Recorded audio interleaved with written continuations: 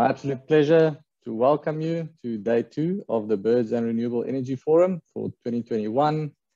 For those of you who joined yesterday, I'm sure you enjoyed the excellent sessions that were presented. We had some wonderful questions that were well answered as well, and really a record attendance for BirdLife as well. So we're really excited to see this conversation in this very important space continue. So just for those who didn't join, the sessions were recorded yesterday. We had a morning and an afternoon session yesterday. Firstly, covering environmental policy plans and guidance, and then on to spatial tools to support site selection in the afternoon. I will show you now where you can go and view those recordings if you missed out. Today, we will follow the same format, 2 sessions. The morning session will cover beyond mitigation, opportunities and challenges for environmental enhancement. And then in the afternoon session, we will be discussing monitoring and mitigation. So in terms of Zoom webinars, the main thing for you to understand is the Q&A box, which you can just see as that red arrow indicates at the bottom of your screen. Once you click on that Q&A, you can ask a question to any of the presenters at any time while the presentations are actually ongoing. We won't be taking live questions from the audience. You can just type your questions there, and we will, the presenters will either address them directly to you in an answer, or we will discuss them after the presentation in the discussion session after all the sessions have run through. So once again, the recordings will be available on BirdLife South Africa's YouTube channel. This meeting will be recorded, just a disclaimer. So if you want to see any of the sessions or any of the other content on there, just please click on the BirdLife South Africa YouTube channel. It will be available there. In terms of the agenda for today, just a quick look at this. Welcome everyone again. For those who've just joined us, you've been suitably welcomed by myself. It's Lawrence Luna here from the Endangered Wildlife Trust. I will be in charge of proceedings. In the first session, beyond mitigation, opportunities and challenges for environmental enhancement, we will start off with Anela Kumalu from Conservation Outcomes, chatting about the Greater Kromme Stewardship Initiative, followed by Dr. Gareth Tate from the Endangered Wildlife Trust on the Vulture Safe Zones. Very exciting project there. We're looking forward to that. And then we have Rebecca Thomas from SOWIA, addressing us on opportunities and challenges for additional conservation action perspective from the wind energy industry. It's always good to have industry present. And then lastly, for the morning session, Samuel Lawrence from Imbara Insight, talking to us about exploration of the integrated conservation and development model for wind energy facilities in South Africa. As mentioned, these sessions will be then followed by a 15-minute question and answer session and a discussion on some of the questions. And we ask you to please keep your microphones muted and your cameras off. Some of us are in remote places such as the Karoo and the Overberg, and there's not always good connection. So if we can just respect that as well. And yeah, without further ado, then please enjoy the morning session.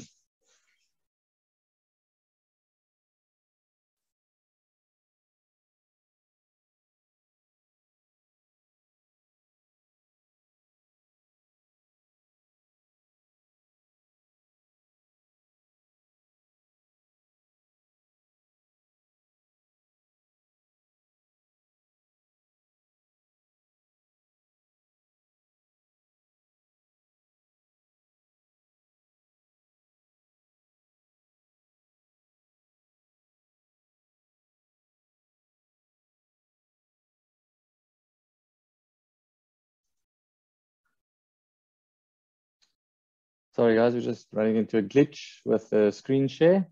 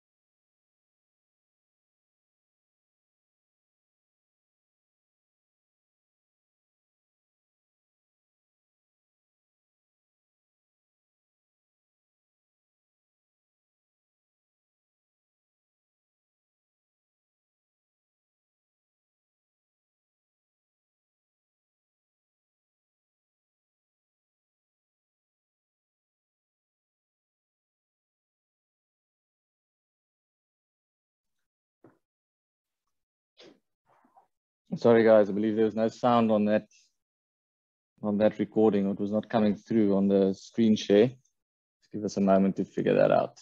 Lawrence, when you click share, just make sure that little box that says share sound in the bottom corner is ticked.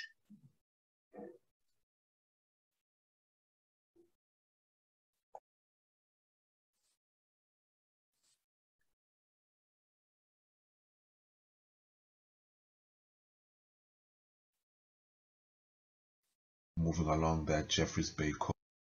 My name is Anile Kumalo, the GKS Conservation Facilitator.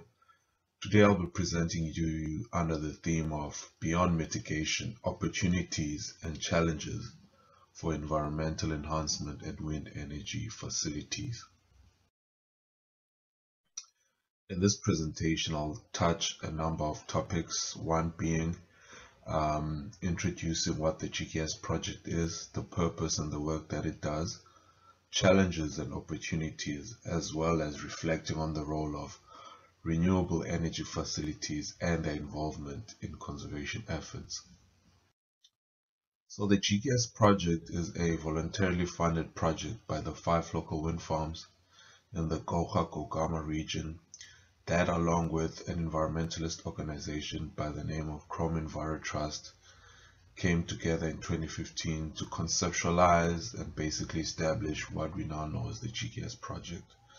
So the GKS project was established with the main aims of protecting areas with significant biodiversity in this region using the biodiversity stewardship process. So what you see in front of you is basically the map of the GKS project footprint, where we do most, if not all, of our work in the Eastern Cape, moving along that Jeffreys Bay coastline, St. Francis Bay, Cape St. Francis, all the way to your left just before the Tsitsikamma National Park, and as you can see as well, the geographical location of those 5 wind farms. So the 6 founding principles of the GKS project are knowledge to improve people's understanding on the importance of protecting critical habitats and biodiversity, 2, to protect and create new protected areas using that biodiversity stewardship process, 3, land management, to ensure the proper land management of those protected areas to maintain their ecological integrity and ensure ecosystem functions still function effectively, and funding, to be able to access new sources of funding which will enable effective land management, sustainability, to reduce poverty in the region through supporting entrepreneurs in sustainable green businesses, and lastly, birds, to prioritize bird species that are threatened in this region. As we know, one of the negative impacts of wind farms operating is its impact it has on birds. So the GKS project aims to prioritize threatened bird species in this region. So what you see in front of you is a map of the human-stopped shell rhinosterveld in this area of the Eastern Cape. This is an original XDAT map of that habitat. And now what you see is the remaining remnants of that human-stopped shell rhinosterveld. So this is actually a great example to illustrate the importance of the work that the GKS project does, in that we aim to prioritize habitats such as the human-stopped shell rhinosterveld that are threatened in this region, that have a low protection status. And the reasons why a habitat such as the human-stopped shell rhinosterveld is greatly reduced in size can be attributed to a number of factors. One being transformation, which may be due to the dominant land practices in this region, which is your agriculture or your farming land practices, which can also lead to fragmentation of habitats due to those land management practices. So this is just one example of habitats that the GKS project would look to prioritize when we try to secure those areas that do have habitats such as the human-stopped shell rhinosterveld. So this is just one of many examples of habitats that would look to protect as the GKS project. So the biodiversity stewardship process is basically the process whereby the landowner looks to get his land declared as a protected area. So the GKS project takes the landowner throughout that entire process of having their land declared as a protected area. So what you see on the slide in front of you is the 4 different categories of protected areas, which is your biodiversity partnership area, biodiversity agreement, protected environment, and your nature reserve. So when you go from the bottom up of that chart, it basically stipulates a higher protection status the higher you go up with the chart. And depending on the assessment and the criteria of that specific land, a landowner may qualify for one of those 4 protected area categories. So throughout the 6 years of the GKS has been existent, we have been able to secure and protect sites with valuable habitats and critical biodiversity. So this is a map of the protected areas that the GKS has been involved in to try and secure over the years, and you can clearly see there's quite a prominent grouping of protected areas on your bottom right corner of the map along your St. Francis Bay and Cape St. Francis area. As the GKS project, we're quite cognizant of not only just trying to get protected areas declared as in isolations or as protected area islands, but we also look to see if can we create a network in a specific landscape of protected areas. So we try to get a good cluster of protected areas in a certain landscape just to ensure that there are ecological corridors that are created by having a network of protected areas. So this is just one way of trying to get areas declared, to not just have them declared as islands or in isolation, but look to see if you can create a network or a band of protected areas in a specific landscape. So once the landowner has gone through that entire process of having their land declared as a protected area, the GKS also provides post-declaration support for the landowner. So this could be, as you see on the slide, providing signage for the landowner for their protected area or drafting of management plans as well.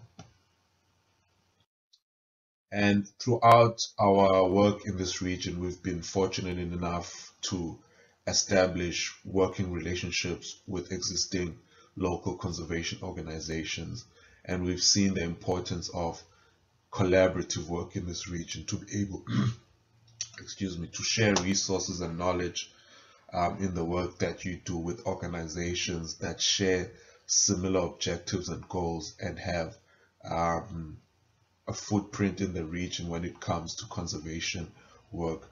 So it's one of, I believe, our success stories in this landscape, creating those relationships with other organizations and stakeholders. So the challenges of renewable energy sectors in the conservation realm, I believe, is that the renewable energy companies tend to operate as corporate entities with specific objectives and bottom lines, which may not necessarily be in alignment with the objectives of environmental issues. So what I believe that it creates blind spot in their understanding or perspective of environmental issues and their importance. And this could possibly lead to a much more cautious approach in those renewable energy companies in trying to get involved in conservation efforts in any specific region. But I believe that there's also great opportunities to overcome those reservations or that cautious mindset that they may have. One of them is not only just looking to put in place mitigation efforts in their impacted species in their operation as a wind farm, but look to have a much more positive gain of impacted species. And one great example is an article I read recently on avant-garde renewables in the United States, where in their operations as a wind energy company, they've discovered that they have a great and significant impact on the California condor, which is the largest flying bird in North America. So they decided to try and play a much more active role or much more positive role on those impacted species. So they financed a breeding project for birds in captivity to look to replace birds impacted by the wind farms of their company. So they anticipate to produce over 6 condors throughout the 3-year period where they are financing this breeding project.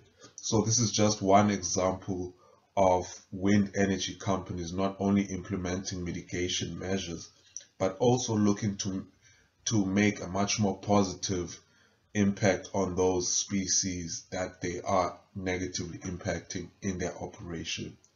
And another opportunity I believe they could explore is collaborative work, which I mentioned earlier on, looking to work with local organizations in a specific region that already has a pre-existing footprint in that area, that has done significant conservation work in that area, as this may allow the closure of that knowledge gap that they may have as wind energy companies if they align themselves with organizations that do that environmental or conservation work in that specific area.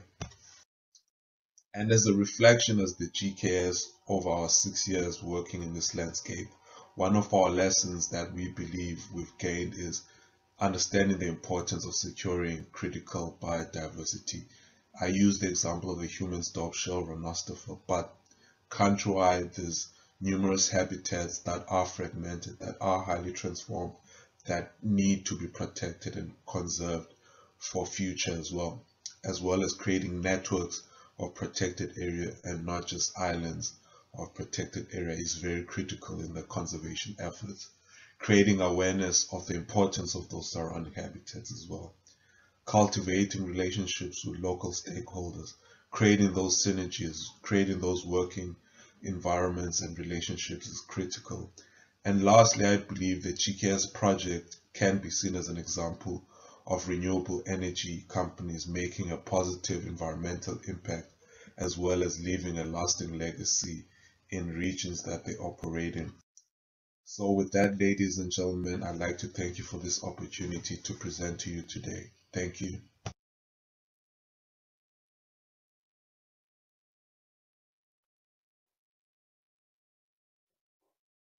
Hi there, my name is Gareth Tate. I manage the Birds of Prey program at the Endangered Wildlife Trust. Today I'm going to be talking about the origin and context of vulture safe zones, and more importantly, I'm going to be discussing our specific success and impact that we've achieved through the application and establishment of vulture safe zones across Southern Africa. And then, of course, talking about their relevance within the renewable energy sector and looking at the opportunities that they provide for environmental enhancement.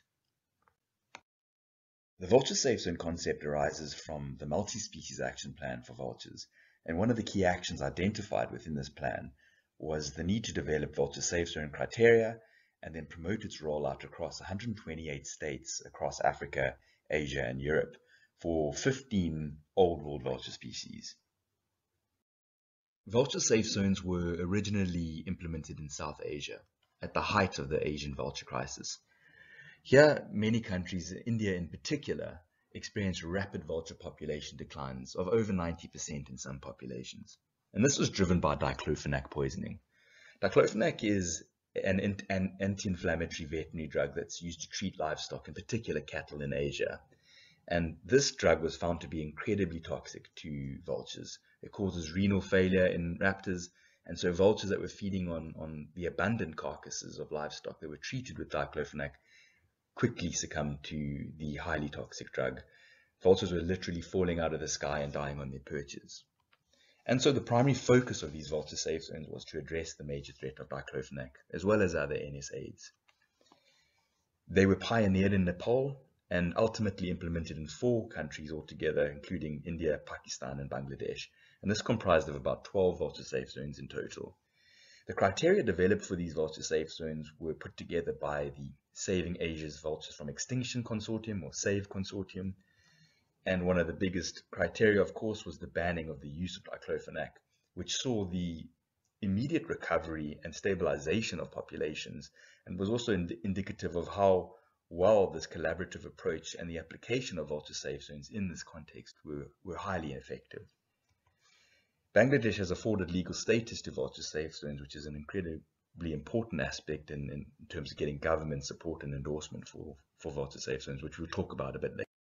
The success of vulture safe zones in Asia certainly paved the way forward for their application here in Southern Africa. However, we really had to take a step back and look at the concept through an entirely new African lens. And some of the more important factors to consider when thinking about the application of vulture safe zones in a Southern African context are, of course, the geography and the size of the region. It's an incredibly large area. If you look at the SADC, the South African Development Countries, it's substantially larger than the area of interest in Asia where diclofenac was driving the vulture population declines. And then as you move from one area to the next, it's an incredibly dynamic threat landscape, and it's a complex suite of threats that we need to consider. We're dealing with communities, we're dealing with poisoning, collisions and electrocutions on energy infrastructure, and a variety of threats that we need to consider. And then, of course, the spatial ecology of our resident vulture species and the incredibly large home range size of most of our sub-Saharan species, our gyps species in particular, so the white-backed vultures and Cape vulture have incredibly large home ranges and dispersal ranges of well in excess of 25,000 square kilometers. So that's a big challenge. And then, of course, is there a one-size-fits-all solution of criteria to apply that'll be appropriate when considering the above? And then looking at vulture safe zones first.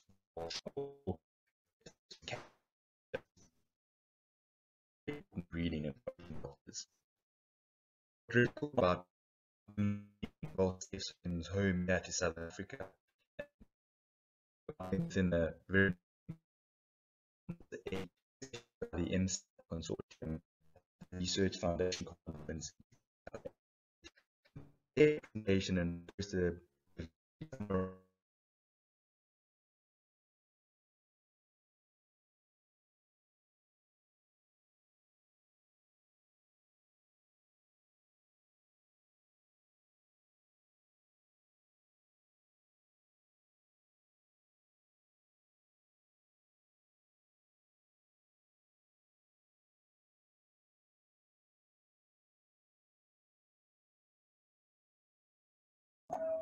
Apologies, everyone. We seem to just be having some technical issues. We'll get the presentation back up and running in just a moment. Please bear with us.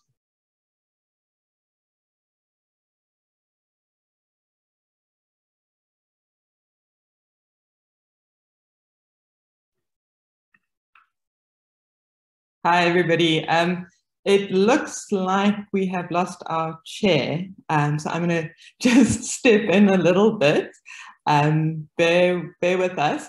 But while we are waiting for the video to get up and running, I thought maybe we could address some of the questions that are raised. One of the questions was that it seems as though there might be an opportunity for increased data collection on and around wind farms through citizen science. This is directed at the Lele, related to your awareness raising efforts. Is iNaturalist a good platform to use, and perhaps Anele could help with that? Thank you, Sam.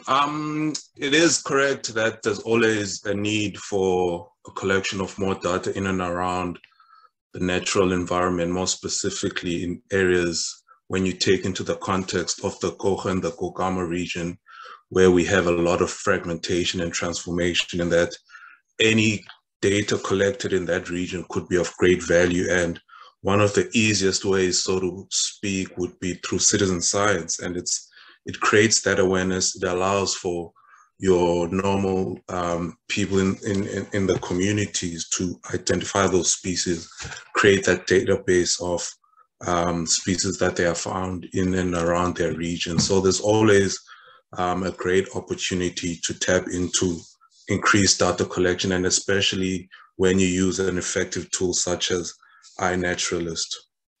Great. Thanks so much.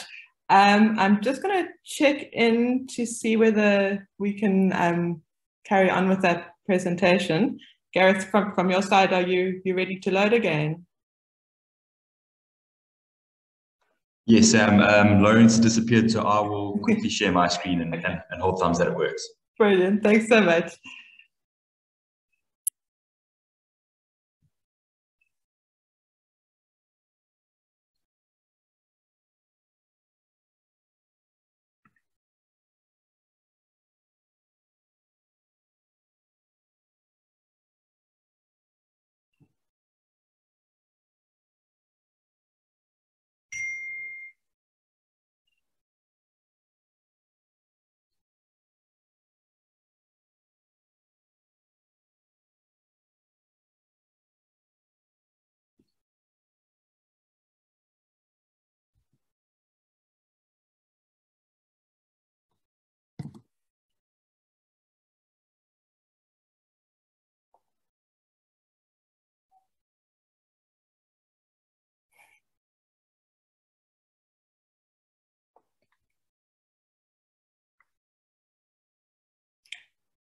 Sorry, everybody, please bear with us. It seems to be a day of technical gremlins. We were amazed how well everything ran yesterday, but it seems not today.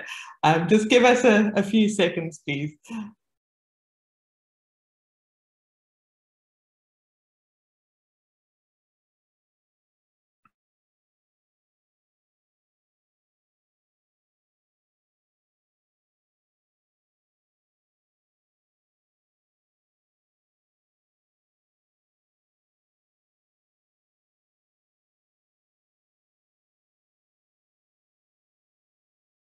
My name is Anile.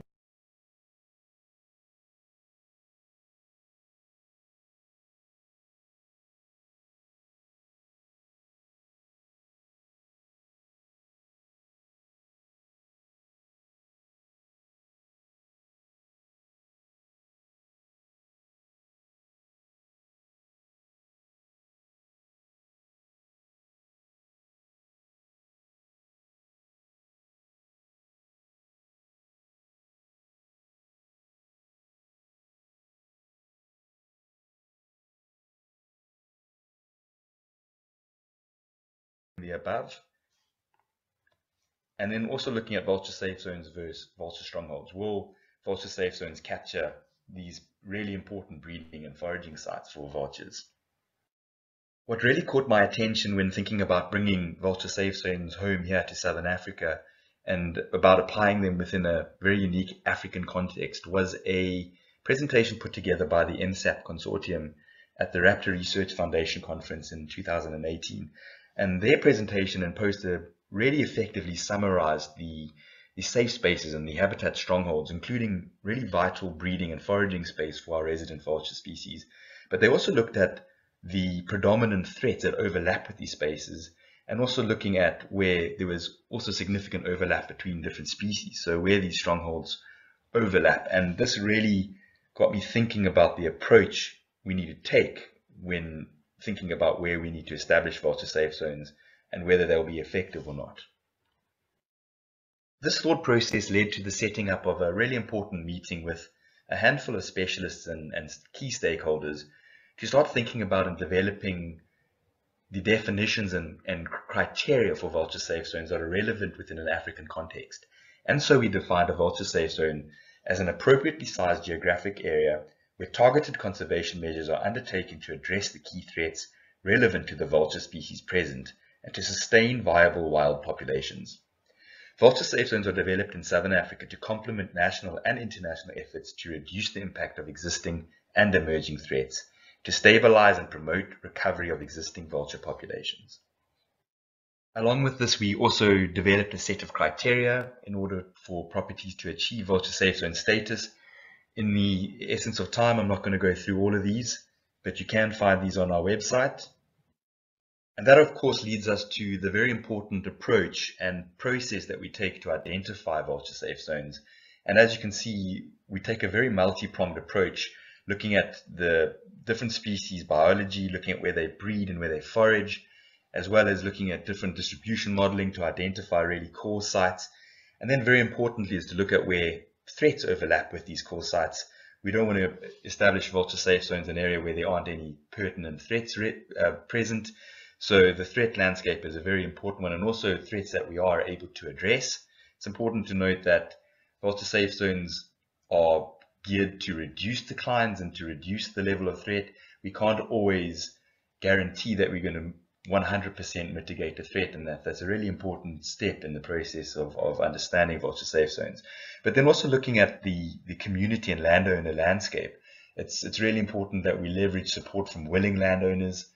Some areas it's very tough and challenging to work with landowners and properties, even on state land. So you've also got to consider that when looking at sites to develop your vulture safe zones. And then also ranking your threats, looking at the interventions that will be effective for your threats. And then obviously we need to think about the networks that we need to establish in terms of implementing partners, and then obviously endorsement from government, which is why we are convening the entire vulture safe zone concept and approach and initiative through the National Vulture Task Force. Vulture safe zones, we use GPS tracking. In this case, we have data from 5 different African vulture species from 112 individuals, comprising of about 1.2 million GPS fixes. And this has allowed us to really identify the areas that the species rely on, where they forage and where they breed. Furthermore, the EWT has a really important nest monitoring data set across Southern Africa that we use to guide and help us identify vulture safe zones. We of course want to capture as much breeding habitat within our vulture safe zones. Breeding pairs are essentially seen as the currency of a population, and so we do need to focus on incorporating these within our vulture safe zones, and particularly outside of protected areas. These processes have led us to the identification of our flagship vulture safe zones across Southern Africa. Really importantly, these are run in collaboration and partnership with a variety of stakeholders, in particular in areas where our vulture safe zones span across international boundaries. The next steps, and certainly a more exciting aspect of our vulture safe zone process, are the on-the-ground activities we undertake to formally establish a vulture safe zone. This is effectively broken down into 2 phases. During the first phase, we undertake comprehensive site assessments to improve our understanding of the landscape we're working in. It's here when we start really engaging with landowners and developing important relationships and support from these landowners, one of the most vital parts of our work. In this phase, through our site assessments and engagements, we start to develop a really intimate understanding and map of the threat landscape, and this plays a really vital role in informing the second phase of our work.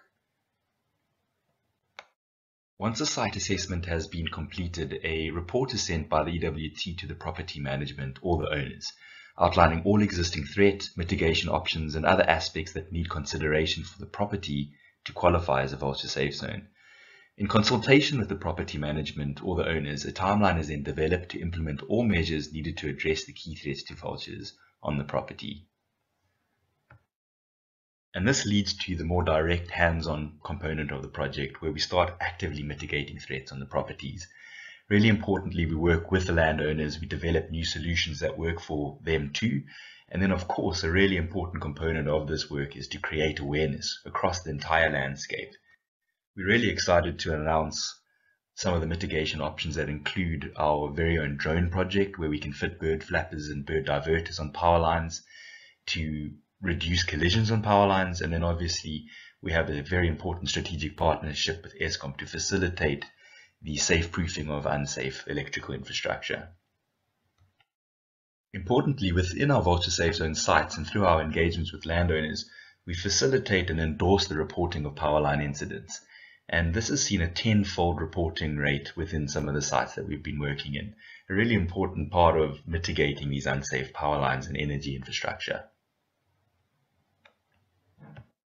We've also had really rewarding engagements with hunting and culling operators across our vulture safe zone sites to start phasing out the use of leaded ammunition, offering important information around lead's toxicity to vultures, scavengers and people too, and also discussing lead-free ammunition alternatives. And to also look at what veterinary drugs are raptor safe. With escalating energy demands across South Africa and a rising desire for cleaner energy, we acknowledge the need to work with renewable energy developers to ensure the construction of environmentally friendly wind energy facilities, to enhance conservation in and around wind energy facilities, and to develop effective measures to significantly reduce and prevent fatalities and disturbance on both operational and planned wind energy facilities. We have subsequently partnered with a handful of key developers and stakeholders within South Africa to develop Vulture safe zones in and around both operational and proposed wind energy facilities. Not only working with them to address the immediate cumulative threat of wind energy on collision-prone raptors and birds, but to also start working on long-term projects to reduce the key threats to vultures through the establishment of Vulture safe zones. In closing, I'd like to summarize what we feel makes Vulture safe zones so effective in Southern Africa. The first is being able to package multiple conservation interventions into one initiative, allowing us to address multiple threats across a really challenging threat landscape. Our projects also have a long-term vision of 10 years plus, and this allows us to maintain a conservation presence within a given landscape. We're also able to develop really intimate and important relationship with landowners. Our work is also guided by the Multi-Species Action Plan and developed under the conservation standard, allowing us to measure our impact and also develop really important and useful indicators for our work. Thank you for taking the time to listen to me today. I look forward to your questions and engagements, and I really would like to thank our partners and our sponsors for the project. You imagine an Africa without vultures? We cannot.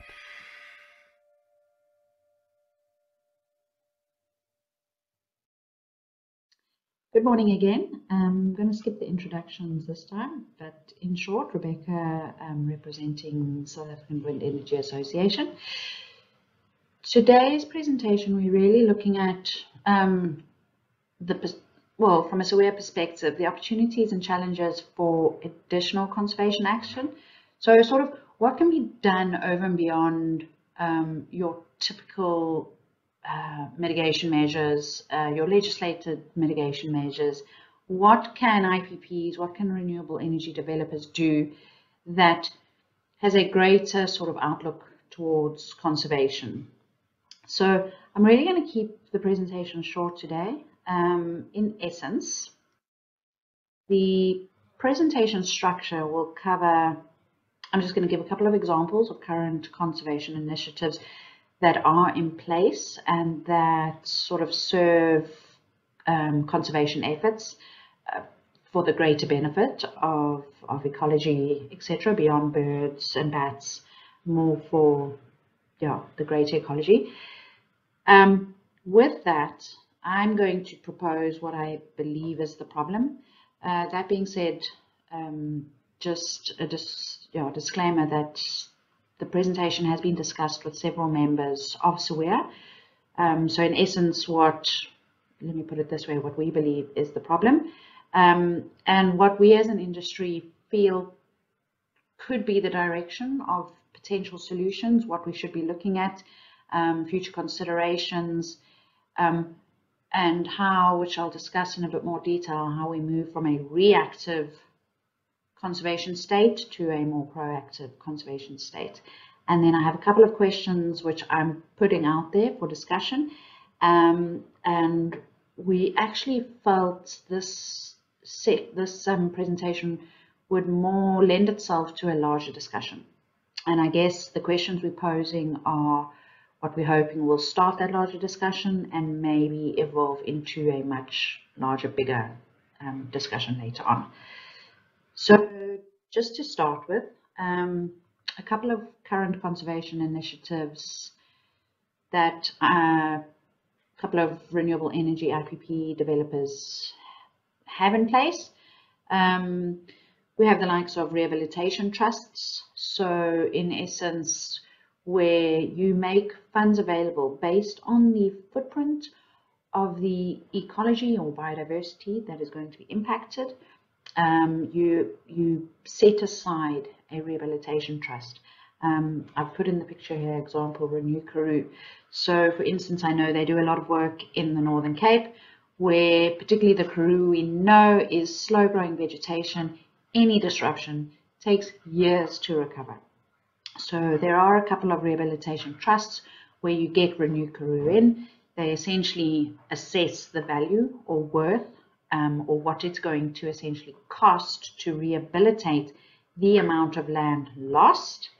And what you do is you put that upfront essential value into a trust. You agree who manages the trust. Obviously, you want that done by some sort of ecological body, and that money or that funds gets managed over the life of the project. So at the point of decommissioning or at the point where rehabilitation is needed, then the funds become available and the rehabilitation can take place. The other sort of more common initiative is biodiversity offset agreements. Essentially, if you look at the picture in the bottom left-hand corner, what a biodiversity offset is, where you are losing on one side, you essentially recreate, or you sort of grow on the other side. So where the project is, there may be a net loss, but for instance, you identify a potential area which could serve as an ecological growth point, and you invest into that area and ensure that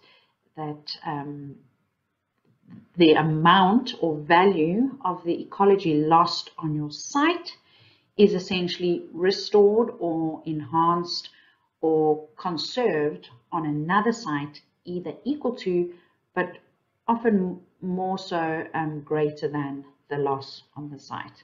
And at the end of the day, you sit with a no net loss. We all aware biodiversity offsets do sit in the mitigation hierarchy, but it is a method that is being used currently by IPPs.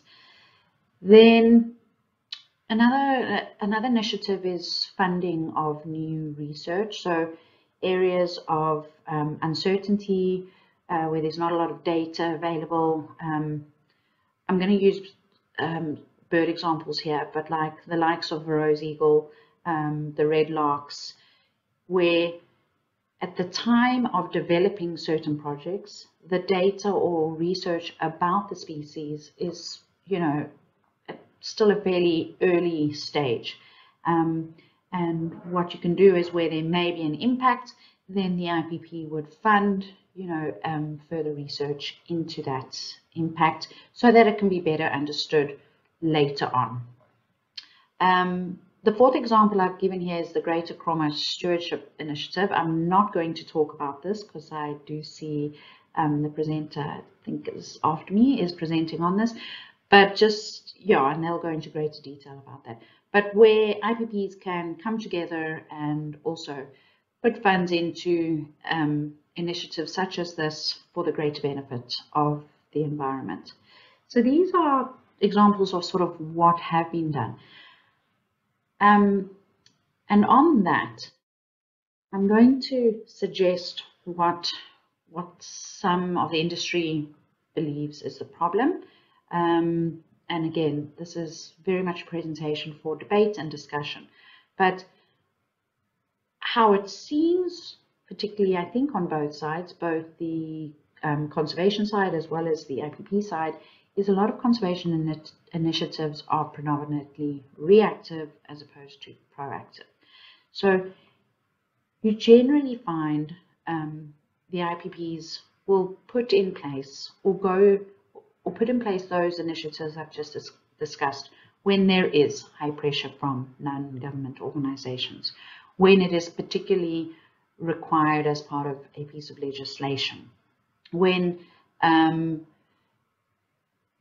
there's no incentivization to consider outside the reactive realm, and also responding to site-specific issues instead of considering the bigger picture.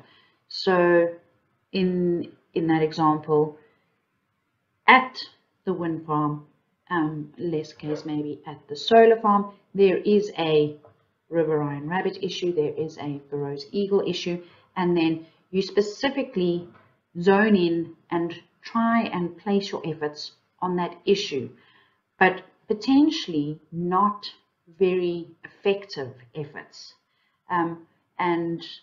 and you're doing that because that's where the pressure is, that's the red flag, so that is what you're addressing.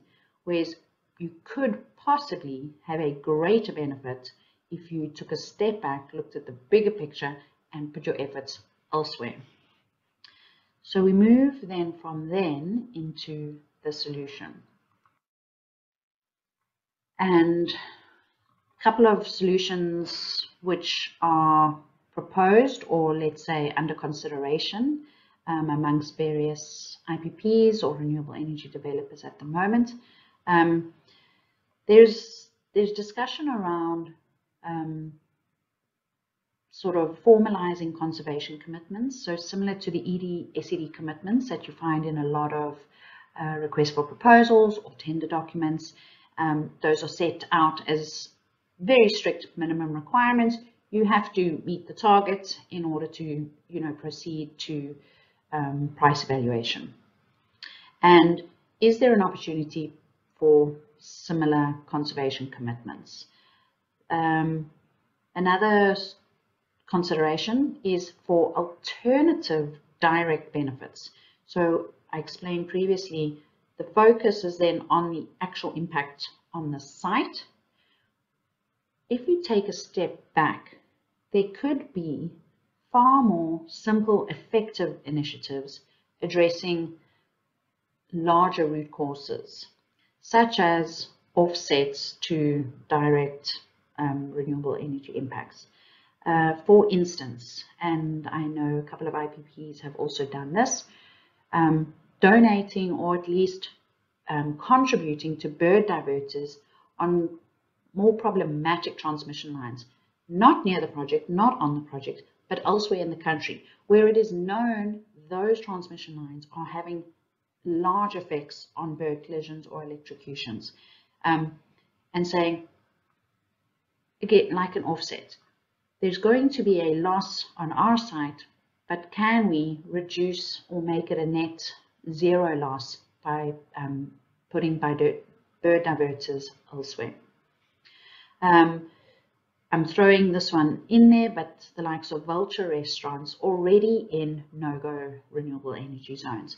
If there is a clear no-go renewable energy zone and there's a potential to put, for instance, a Vulture restaurant, is that an initiative or mitigation measure that could be considered where you have very high resources in other areas where we know the vulture colonies are, and moving them away? I know this is going to bring about a lot of debate. It's just questions we thought worth asking. Then the last one I see, it's the I is missing there, but AI or artificial intelligence. So most of us are familiar with the likes of IdentiFlight, also the radar. I think there's DT birds or DT bird identification, but essentially putting in effort into the likes of digitization or artificial intelligence, which remove the human factor. Along with that comes also health and safety reduction in risks. By removing the human element, you're also reducing the risks of people being on site, having to physically do the watches or do the shutdowns on demand. And is it not an opportunity for IPPs or developers to invest into those artificial intelligence and improve these technologies, and linking them to automated shutdowns on demand, etc. Then lastly, more proactive conservation incentives. So for instance, if a developer proposing, let's say, a project in a medium sensitive area, and they present a solution, as I say, it might not be a direct solution, but it might be a new solution, it might be an innovative solution, it might be an effective solution elsewhere. And by doing so, potentially receive a benefit.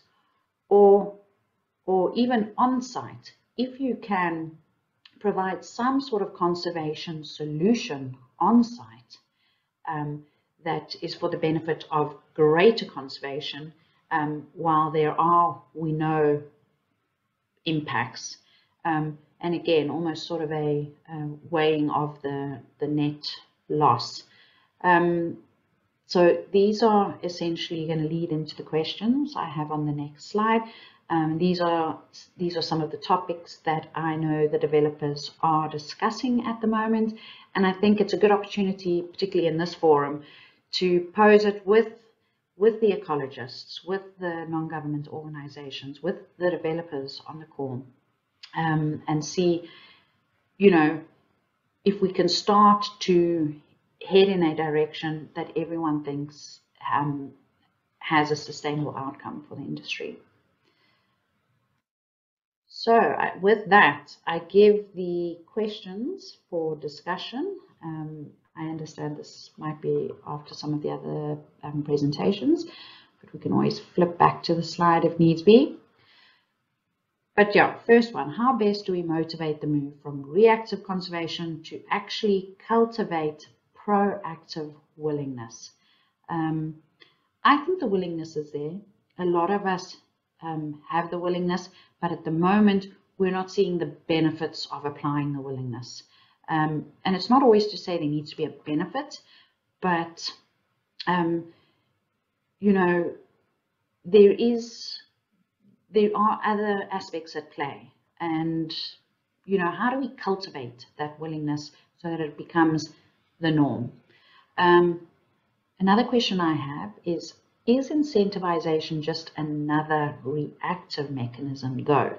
Is it a case of, as I sort of alluded to in the first question, well, now we get a benefit, so, you know, let's propose a solution. I think that we need to interrogate a bit further. Then ED/SED commitments I spoke about are solidified in a lot of the request for proposals or the tender documents, both the REAP program as well as private offtake RFPs.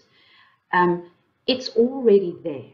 It's already a percentage, you know, of the commercial numbers. Potentially, is there an opportunity to even allocate a percentage of the ED/SED commitments to conservation? That way, also ensuring that conservation is incorporated and entrenched in the communities going forward. So you're essentially ticking your ED/SED box, and at the same time, you're promoting and motivating, or you need conservation efforts to form part of that ED/SED component. Then just would like to hear from the specialists out there. Are you aware of any other initiatives or conservation practices that you know of other developers, not even necessarily renewable energy developers, other developers that could potentially be, you know, suggested to the renewable energy industry? And yeah, so what are others doing? What are other ideas? Not necessarily what are others doing, what have others thought about? And essentially, I'm going to end with the statement of, let's take this discussion or use this presentation as a start of the discussion, taking it to the next level, and hopefully inspiring some creative sustainability thinking, not just because it's required, but because we actually have the opportunity to and want to and can make a difference. Thank you.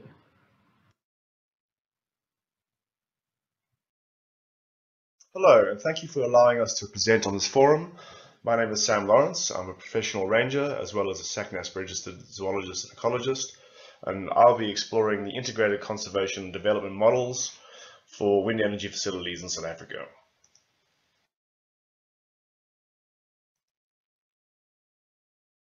Essentially, this presentation discusses our novel approach to integrating ICDPs under sort of an adaptive model.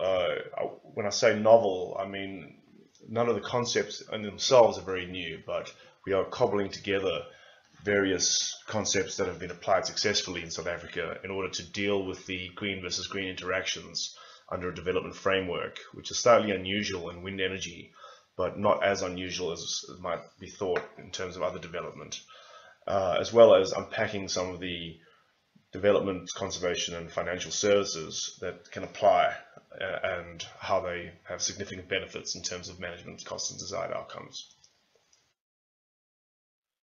Just a brief history of EnviroInsight, myself on the left with a pangolin and Luke on the right with a snake, as he usually is found. We started the company in 2009 and are still going strong. Essentially, our vision.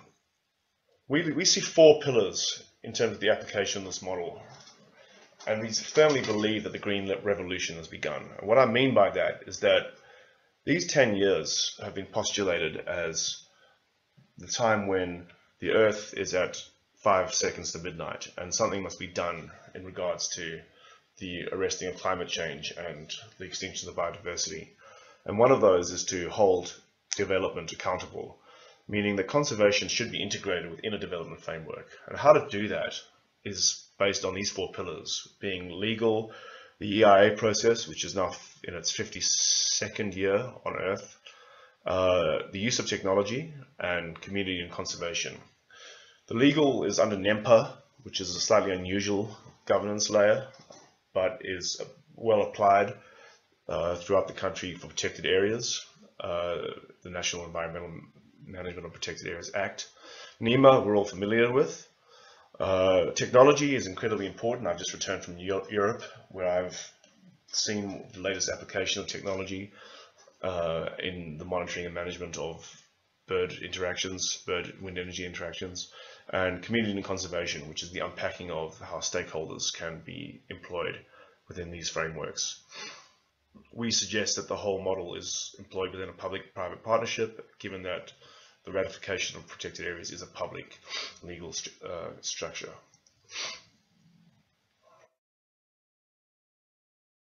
Never far from our thoughts. Who will pay? It is incredibly important to understand that a lot of these concepts require significant funding, and we must be conscious of these all throughout our application of the model.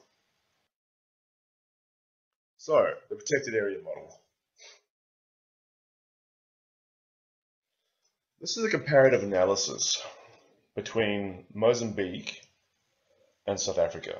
Now, basically, Mozambique has got 17% of its country listed as a protected area, and a far greater square kilometrage than South Africa. But those are divided into 53 registered protected areas, which is a very, very small number, and often gives rise to that famous term of paper park. However, in South Africa, our protected areas are divided up within 1,043 protected areas. I believe the number is now greater, showing that the model can actually be applied strongly and has been applied very often. We see this as an important legislative point, given that our constitution is very strong, and done correctly, it can be applied on an effective basis. And we want to highlight this point as we pursue this within a development framework. Choosing a project is all important. The qualification factors basically revolve around integrating laws, guidelines, norms and standards. This is a classic CBA map of an arbitrary area in Limpopo. I've chosen this because it doesn't affect any non-disclosure agreements that I might have, but it is a project I'm currently working on for something else. What you see is various farm portions that have been delineated based on their CBA importance, their critical biodiversity area importance, and what should drive the selection criteria of both a development and a protected area is this protected status. For the CBAs within the EIA framework guide basically where one should apply development, but also it'll guide where one can qualify a protected area. given that the higher the CVA value, the more likely it is to warrant protected area status. Essentially, the baselines, again, are all important, and I would like to point to the case study in Kenya, where a 100 megawatt WEF has actually been ratified as a protected area, and it's worth pursuing this knowledge, given that what I'm saying is not completely unique in a worldwide capacity. The protected area model is fairly simple. I've shown the most simple path to actual success. These have got their own legal agreements. The private nature reserve model can be split up into communal land, so community land can actually apply, as well as single land ownerships.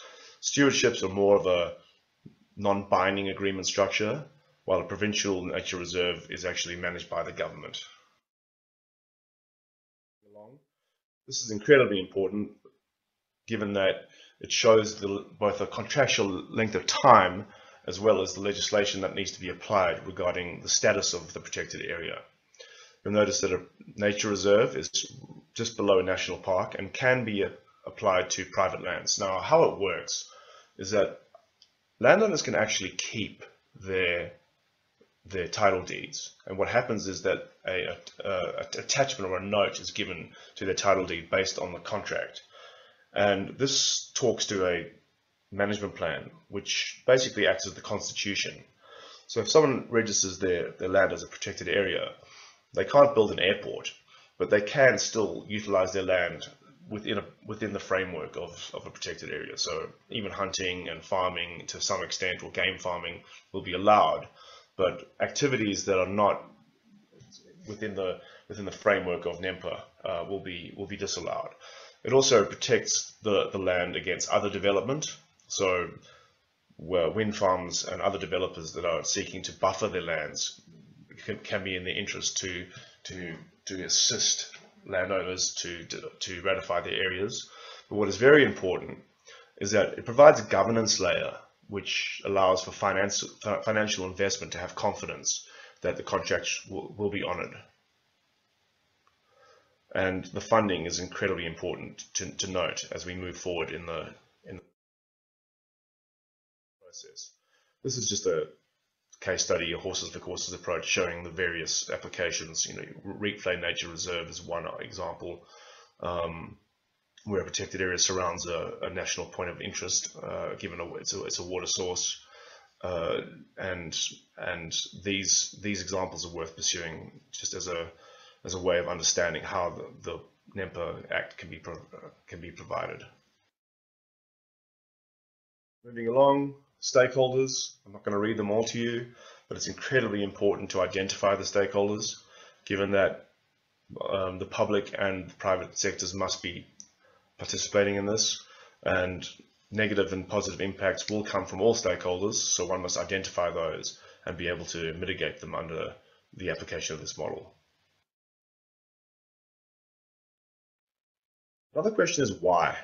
Why anybody would do this, especially a developer, because basically the process can be quite expensive and ongoing, but then again, so is the pre-construction monitoring process. So there are a lot of benefits for both developers and landowners and public-private sectors to participate in this. And I will be providing some more examples as we go through. But essentially, all of these tick boxes are within the framework of a protected area, and why a protected area exists and should be brought forward to execute these line items. Again, this issue will never go away. Who will pay? Application of technology. We're all very familiar with the application of technology conceptually for the mitigation of birding impacts. These are some of the examples I've received from France, being radar for long range detection, the AI, artificial intelligence combinations as an integrated system, and also the AI cameras for short-range detection. I'll be speaking to you all regarding what I found in France at your earliest convenience, but I can tell you that what is incredibly important about technology is that it can be applied to monitor the metrics that are required to prove positive impact through the ratification of protected areas.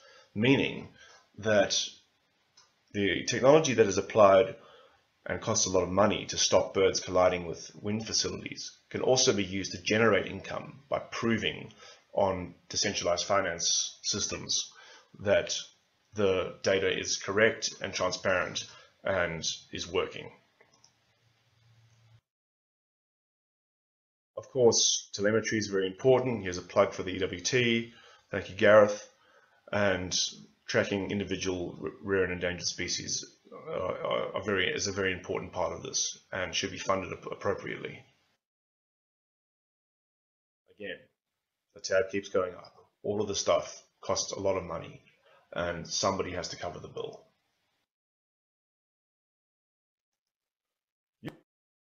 Usually, human-wildlife interaction is represented by some of the pictures that we see to the left, snake bites and bushmeat and elephant crop raiding.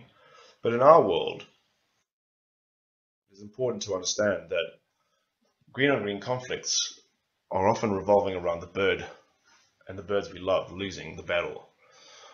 Here's a picture on the left of the famous Camus solar system and a Ludwig's bustard basically flying into it, as well as on the right, these tiny little Ludwig's bustards flying exactly at rotor height.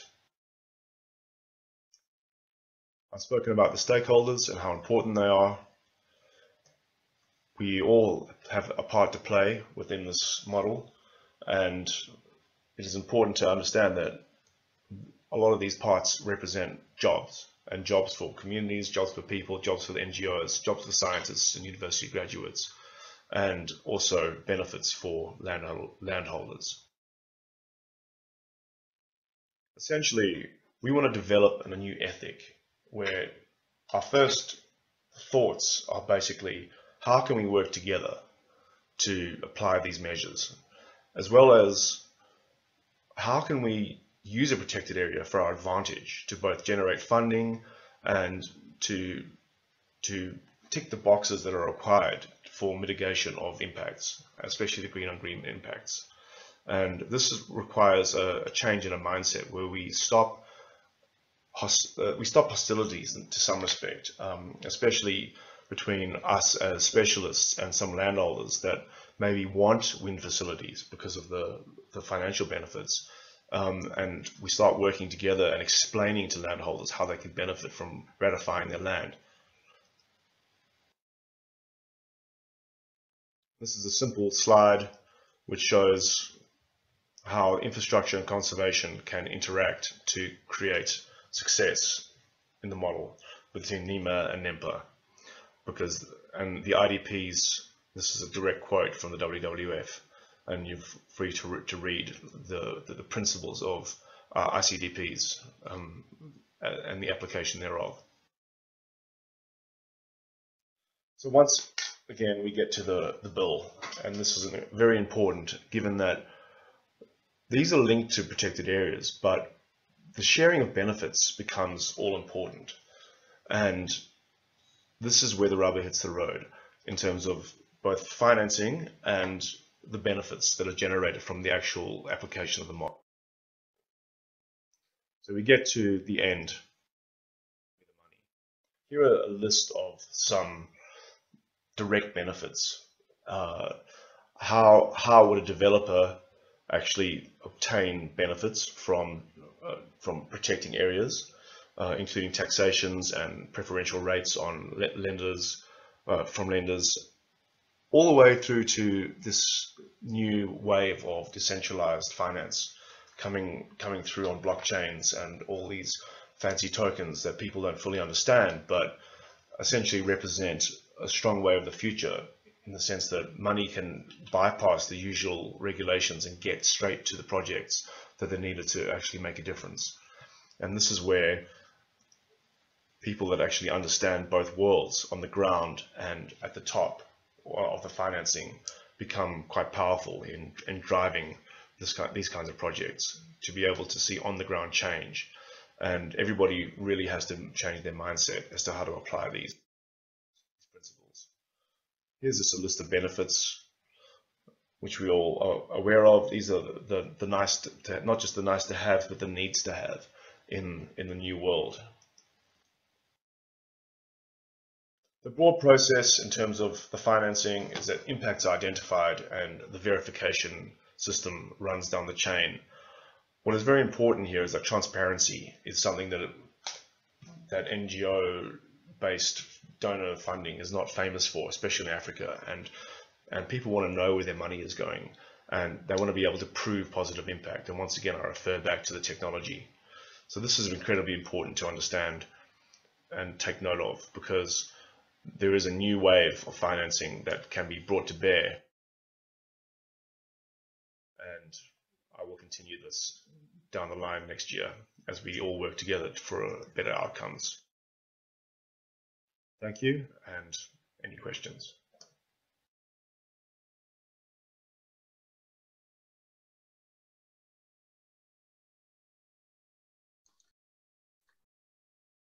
All right. Thank you for that. Thanks, Gareth, for jumping in to save the day with a screen share, because the internet completely dropped on my side. So apologies for that, everyone, and thanks for sticking with us. I see no one has left, so all the participants are still here. So it couldn't have been that bad. Great, so we've got some time for questions. Let's see what we've got. We've got loads of questions. I'm just going to cherry pick what we can see here. This one, I think, is for Gareth on the Vulture Safe Zone project. It's from Marianne de Villiers. She says, congratulations on the Vulture Safe Zone project. What is your impression of landowner attitudes to vulture conservation? And have you seen a change since your first engagements with them? Have you been tracking this in some way?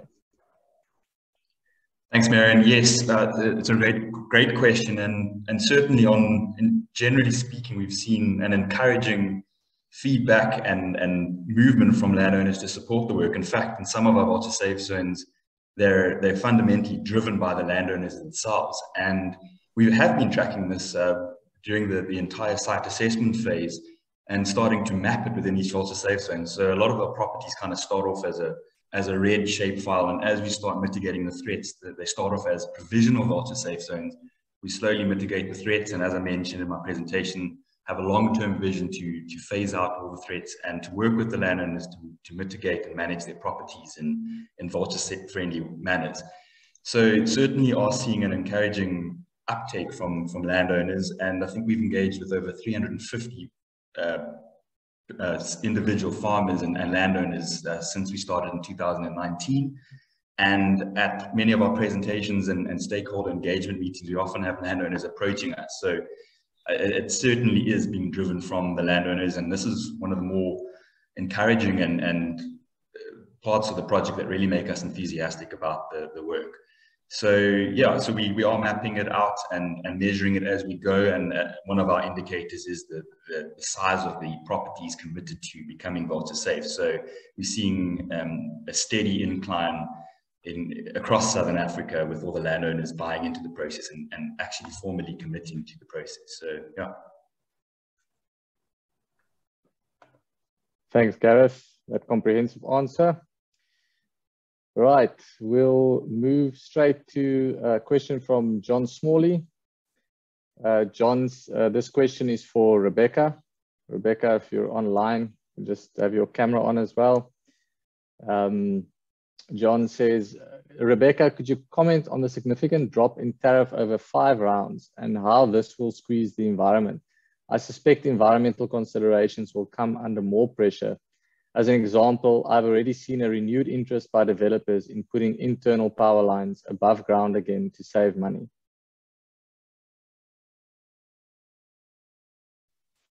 You get that? I got that. Thanks, Lawrence. It's, yeah, a good question, I guess. So I did explain yesterday, John, that and again, it's often hard to answer these questions when we have this green, green for green sort of discussion. The tariffs are reducing. They're reducing due to efficiencies in technology. They're reducing due to longer term thinking. In short, that historically renewable energy facilities were seen as 20-year assets, or at least modeled as such. The industry doesn't see that as the case and sees them as longer term assets, extending beyond the 20-year PPA terms, etc. So in that respect, yeah, there is additional revenues to be taken, and therefore reducing the tariff.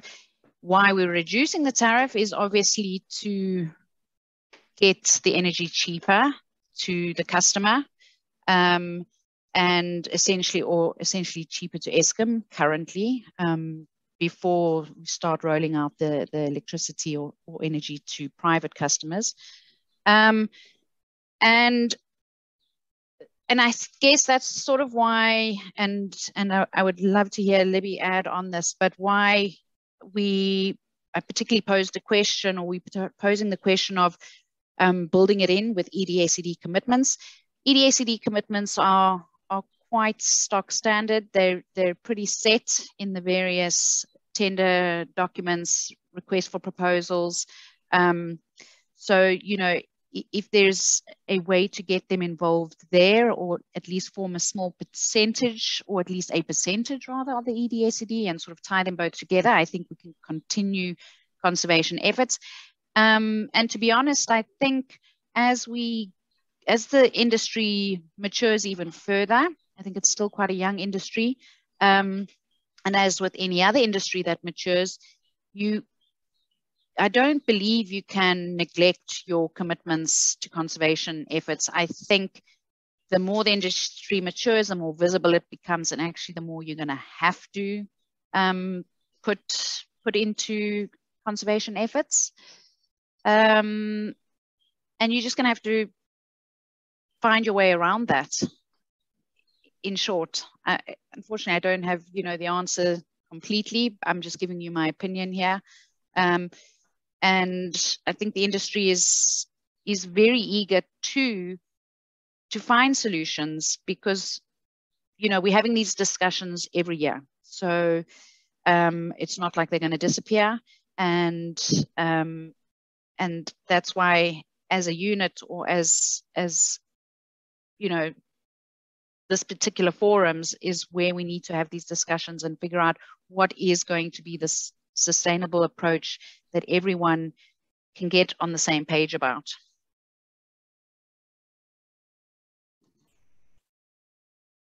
Thanks, Rebecca, for that.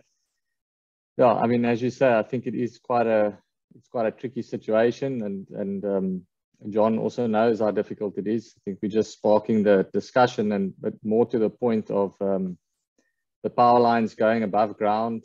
I mean, obviously we've seen that where additional reticulation lines are above ground, in some cases the impact is more than the actual turbines. We see this even at Eskom's wind facility, where the line linking the power station, the substation to the wind farm, is actually causing more fatalities than the actual turbine. So, and I think we can still achieve a balance. It's just about how those lines are designed. That line engineers should not just take into account the design of the structure in terms of the voltage and in terms of the terrain and the topography, but they do need to consider what wildlife are present in that area. And if the structure is properly designed, you could have a massive reduction in mortalities. And as usual, we're happy as the EWT to discuss those factors if it can't be avoided. So feel free to reach out to us again.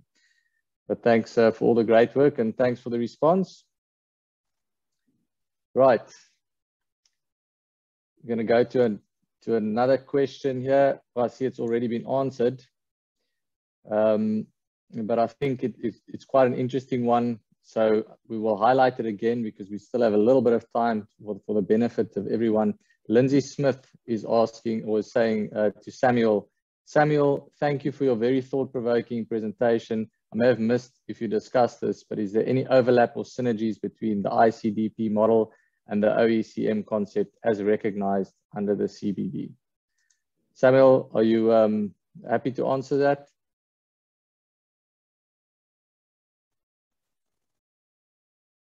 Yeah.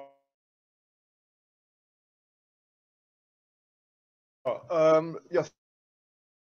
Thanks, Lindsay.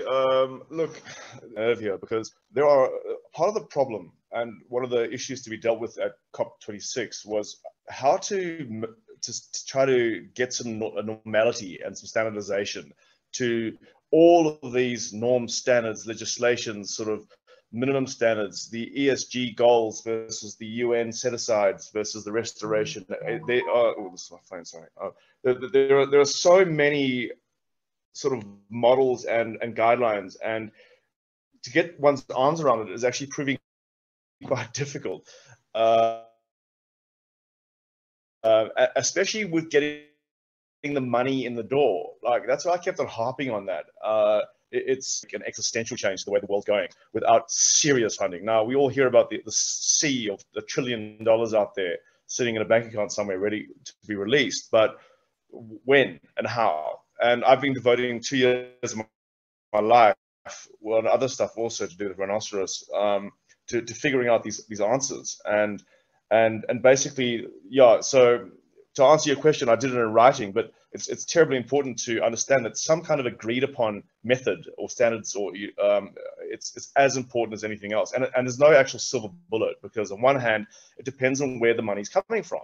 If there's ESG money coming in, then they want something for their money. Sure, they might not want a return on investment, but they want to see some kind of credit given, or, you know, and how to get their arms around that. You know, to what does the money answer to, and how does the project answer to the money? It's a problem that is, well, it's actually a problem needing a solution, and that's why everybody is actually right. I mean, everybody can be right, despite the fact that we're all different. And I think that's why coming at it from different angles is the way to do this in an integrated approach. So it's kind of non-answer, which is why I kept my written answer short and my verbal answer long, which is what I often do. But I hope that helps to some capacity.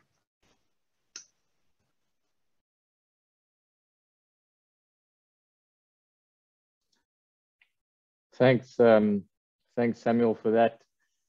I would like to encourage all of the participants, if you still have additional questions, please feel free to just add it to the Q&A. I see one more question that could be quite relevant, just popping up here now, and we still have 4 minutes, so I'm going to allow this question from Mary Ralphs. Apologies if this was asked yesterday, but in our experience, EIA processes are totally biased in favor of the developers. Sustainability is just a box to tick using unrealistic and unproven mitigation measures. Are there any of the organizations present directing any energy,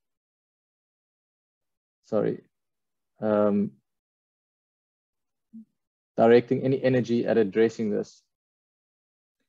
So this is a little bit open. It's not aimed specifically at anyone. Is there anyone that would like to take that?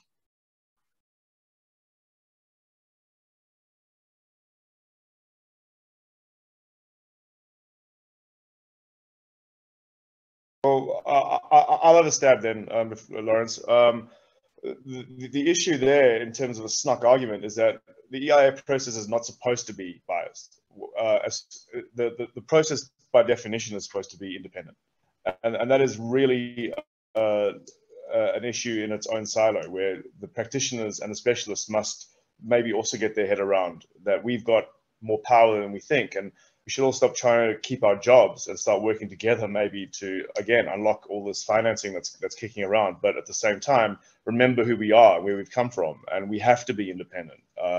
And maybe I've been guilty of it in the past, where I always think of a way to find a way, but sometimes there is no way, and sometimes there is. So the independence in itself is something that needs to be monitored to a much more stringent level. If that with my specialist hat on is able to kick in. As for sustainability, you're 100% right. This greenwashing has been around too long. The initial carbon credits, for example, had no verification of proof.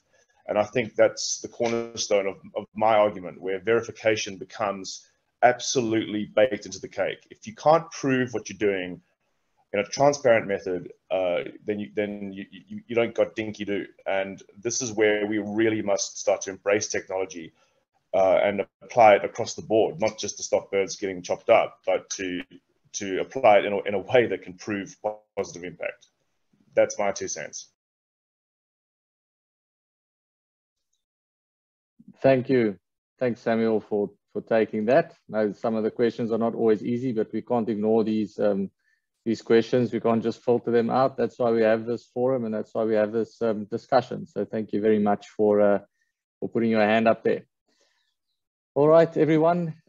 This brings us to the end of the morning session and the Q&A. We are bang on time, so thanks everyone for participating. I'm just going to share my screen again and take us back to the agenda.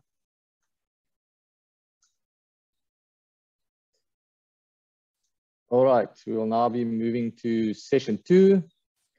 No breaks because we're doing it quite quickly. So if you'd like to get up and have a quick little leg stretch, you are probably in the comfort of your own home, so you can do that.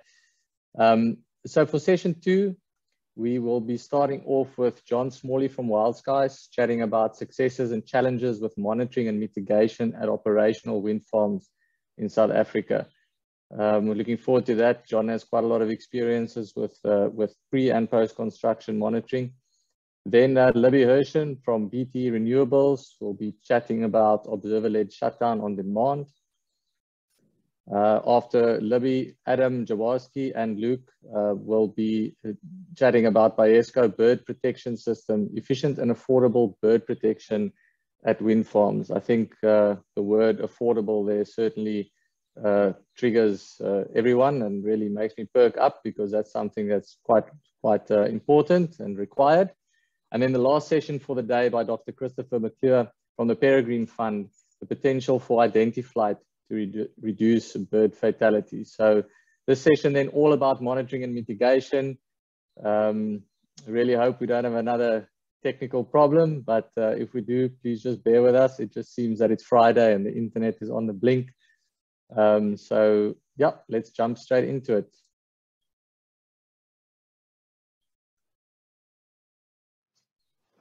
Hi everyone. Sam has asked me to run through some of the successes and challenges with operational monitoring and mitigation at wind farms in South Africa. Just to give you a little context to my involvement, I'm an avifaunal specialist. My company Wild Skies has monitored 10 operational wind farms to date, with a combined total of about 26 wind farm years. Between the different sites, this has ranged from a minimum of 1 year to, at some sites, we're into our 6th year consecutively of monitoring. And these sites vary in size from 7 to 60 turbines, and almost all of them are in the Eastern Cape. Most of these programs were joint bird and bat programs run with my bat partner in Khululeko Wildlife Services. And at these sites, we had carcass searching teams ranging from 1 to 8 staff.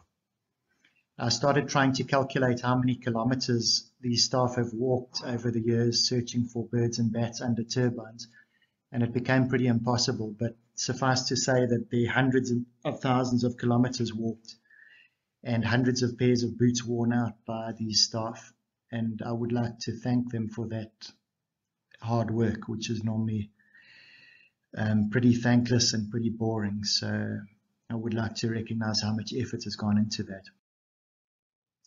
An overview of my presentation: there are 2 main sections to it: fatality monitoring at wind farms and mitigation at operational wind farms. And under that heading, I'm going to go specifically into on-site Cape Vulture food management, because that's been my experience so far. In terms of successes of fatality monitoring, there were some early claims made on social media during EIAs and some of the earlier project assessments that wind farms would just cover up bird fatalities. I haven't seen any evidence of that at all. I don't believe that's happened. So that's a real positive.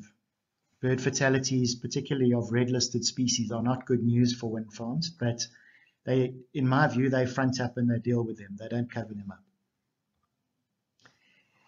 Based on experience at conferences and talking to colleagues around the world, it seems to me like much more monitoring effort has gone into wind farms in South Africa than elsewhere. Some other parts of the world have done a lot of work pre-construction, but they seem to fall off quite a lot in the operational phase. So I think that's really something we can be proud of. And almost all the wind farms I've worked with have shown a really solid commitment to monitoring and complying with best practice and the EA conditions.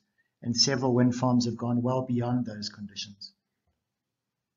And there have been many opportunities for employment created and lives improved. In the first year or two of this monitoring in particular, we hired the carcass search teams ourselves. So we had first-hand experience of how those people's lives were changed through having solid, reliable employment at these wind farms. And that was really wonderful to see. Of course, there have been some challenges as well. The biggest one probably being interruptions to work. This is very boring and very hard work, walking under turbines day in and day out, Monday to Friday.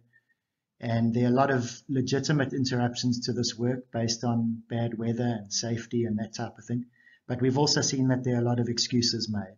So this is something that takes tight management at wind farms to try and eliminate. Where there are interruptions to searching schedules, that translates into difficulties with our statistical analysis, and the data quality is just not up to scratch if there are a lot of interruptions. So this is something that has to be tightly managed at all the sites.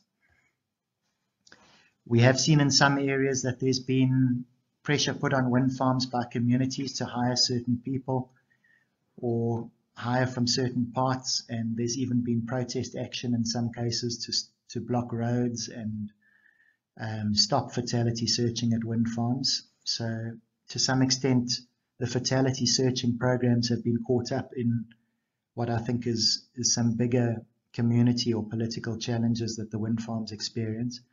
But this isn't good for our work either. It delays work and it creates problems with the data quality, as I mentioned earlier.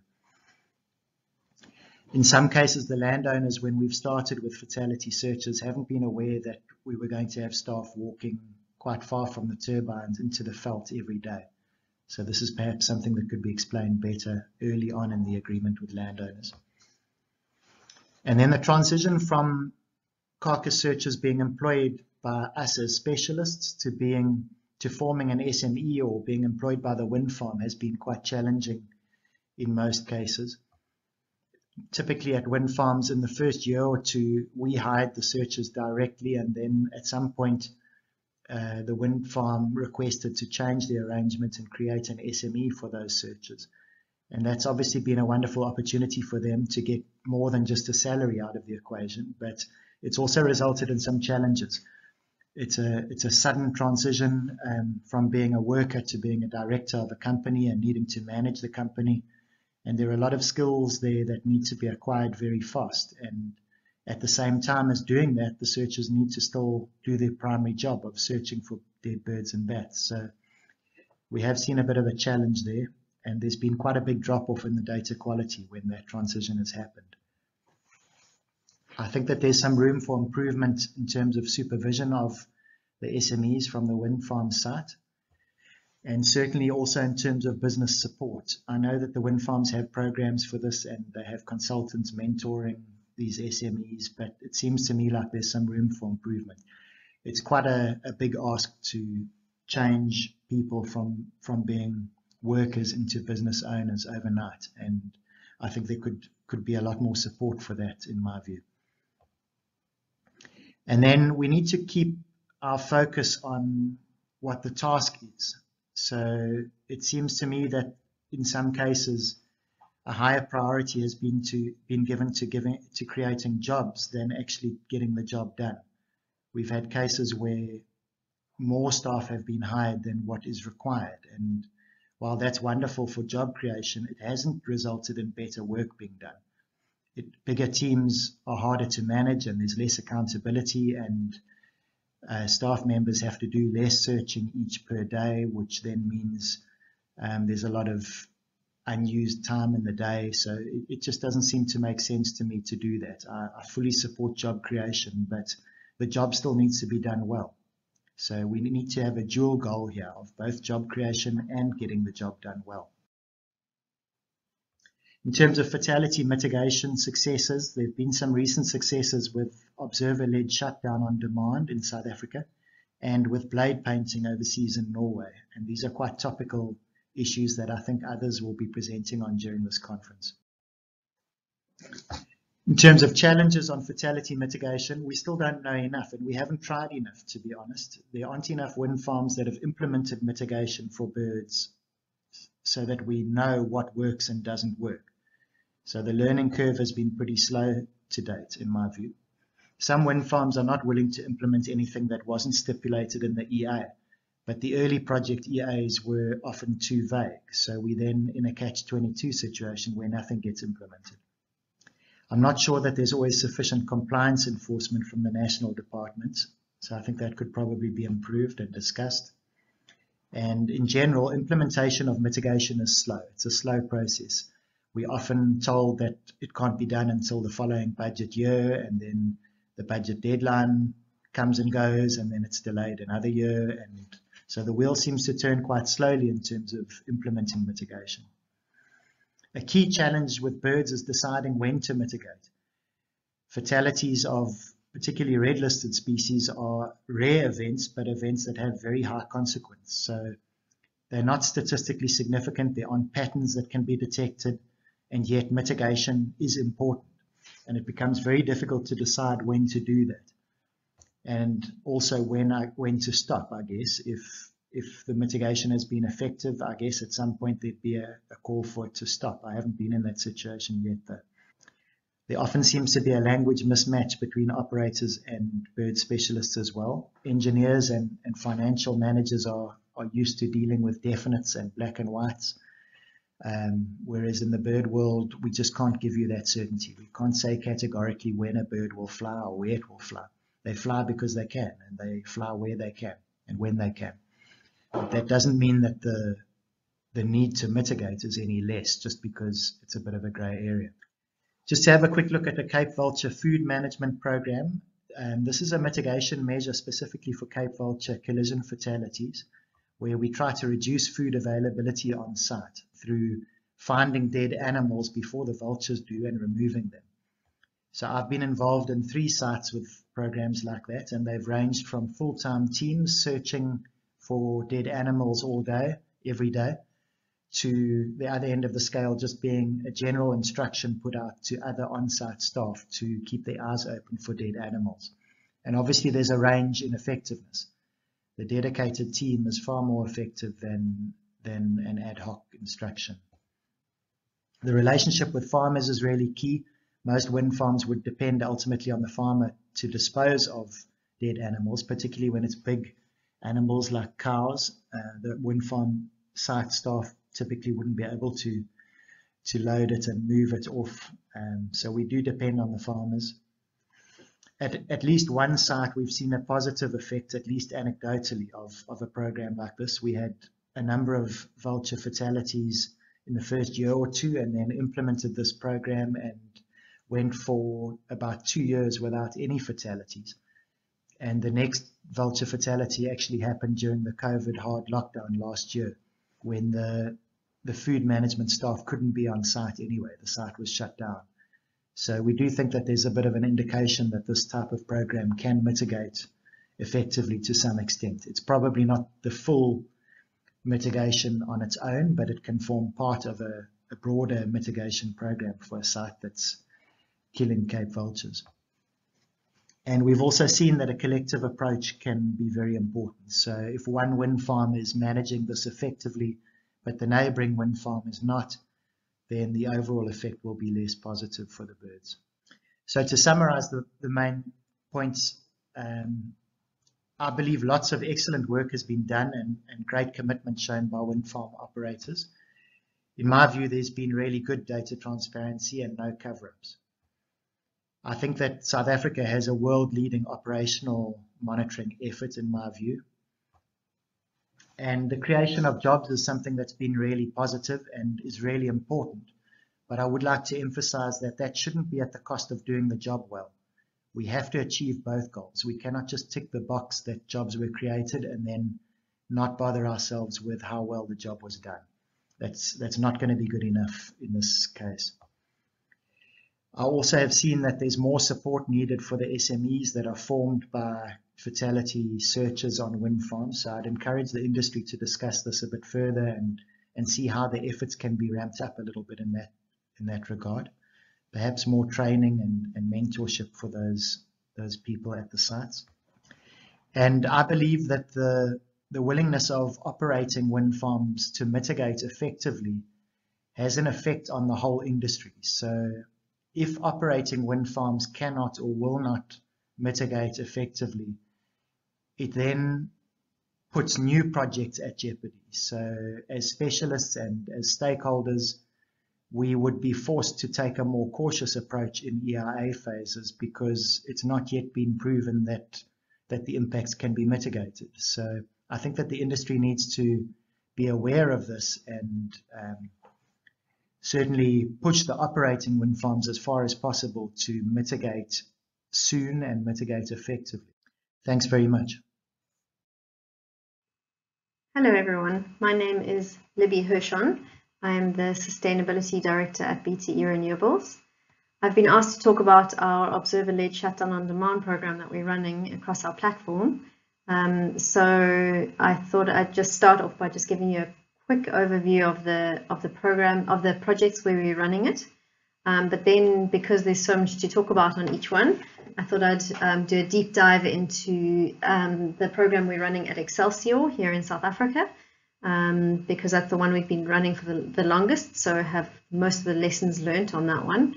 Then I'll tell you a little bit about the protocol we're running about some of the components of the program, some of the lessons and the challenges that we've experienced there. And then a little bit of a look ahead and examination of the way forward on our programs. So just to give you a little bit of background, so we have committed to shutdown on demand across all of our existing wind farms. The one is Capeto Energy. That's where we actually, the design of this program came into effect. This is our 100 megawatt wind farm in Kajiado County in Kenya, where we've got 60 turbines. The design of the shutdown on demand program has been in the making for many years. It's part of a broader net gain program that we're running with a huge focus on anti-poisoning. So we have components that are on-site mitigation, so to ensure no net loss in priority species, but also we're doing extensive programs, conservation programs with NGO partners in Kenya for net gain in various species. So we have 31 monitors there, led by a lead ornithologist and a deputy ornithologist at 8 vantage points. I won't go into more detail on that, but would love to talk about it any other time because it's a very, very exciting program with very interesting components. Then our other project is our 32 megawatt wind farm in Swellendam. We've been running shutdown on demand there since the 24th of December. And so we've got a lot of lessons there, and that's, as I say, that's where we'll do a deep dive for the rest of the presentation. Our other wind farm is Golden Valley. This is a 120 megawatt wind farm with 48 turbines. We didn't commit to shutdown on demand from the start of operations. The main reason for that is because the critical habitat assessment that we'd run at Capeto and Excelsior as well, showed that it wasn't critical habitat, unlike the other two. So there was no requirement for shutdown on demand. However, we have since undertaken a threshold analysis and seen that if we if we strike a Cape Vulture, who is one of our priority species there, then we are above the threshold. So we decided to take a proactive measure, and we're going to be implementing a shutdown on demand program. So we're starting to put the measures in place, like recruitment of monitors and building of vantage points, etc., to get that into place. And that we're hoping to have in place by end of the first quarter, and at the latest by the middle of 2022. So going in a little bit more detail into Excelsior. So basically what happened was when we acquired the project, when it was in construction, we decided to undertake a critical habitat assessment due to our commitments to these kinds of assessments at our projects. And what this came out with was that we have 5 types of critical habitat qualifying species. And those include the black harrier, the Cape vulture, the blue crane, the Gallus longbilled lark, and the renosterfelt itself. So Chris van Rooyen Consulting worked with us to develop a biodiversity action plan that addressed these as our priority species. And there's 2 components of that. There's one which is the on-site mitigation aspect, which is where the shutdown on demand comes in. But we've also got a net gain aspect for each of these species, which is where we're working with a number of conservation partners to do conservation programs over and above what we're doing at site. So we've got, some exciting initiatives there with the Overberg Renosterfelt Conservation Trust, with the Fitzpatrick Institute, with Vulture, with the Endangered Wildlife Trust, amongst others. So I'm very excited about that, but we won't go into that now because the focus here is shutdown on demand. So just to say here that in terms of the species being incorporated in shutdown on demand, it's the black harrier and the Cape vulture, but we also included the Verreaux's eagle and the Marshall eagle because they were seen as occasional visitors to the site, and we certainly didn't want to exclude them from the shutdown program. So what are the components of the shutdown on demand program? So basically we developed a protocol, and everything's been designed based on the protocol. Again, that was from an extensive process that we went through at Capetto and then adapted it to Excelsior. We had worked with TVC, the biodiversity consultancy at Capetto, and then TVC and Chris van Rooyen worked together to develop the appropriate program at Excelsior. What this basically, the basic components are that we have a team of monitors that are stationed at vantage points. The vantage points have a 2-kilometer coverage, essentially. So basically, Chris helped us to design the locations of the vantage points that meant that all the turbines were in sight. So the monitors are placed there. There's a certain protocol as to when a bird comes into the area. When they're seen in the horizon, they're seen as in the yellow zone. When they're within 2 kilometers, they're in the orange zone, and then within 1 kilometer is the red zone. When they're in the red zone, that's a shutdown zone. So as soon as they get into the red zone, the monitor calls into the operations room. The operations room shuts down the relevant turbines. The monitor then observes the bird until they've passed through the risk area, and then calls into the operations room and calls in to have the turbine started up again. As part of this, there's quite strict protocols around the recording of not only the shutdowns, but any near misses and details of the bird and its flight that caused the shutdown or the near miss. So in practice, what does this actually require? So we had to increase our team of monitors who were doing the carcass monitoring from 5 to 10 to allow for enough people to cover the vantage points in shifts.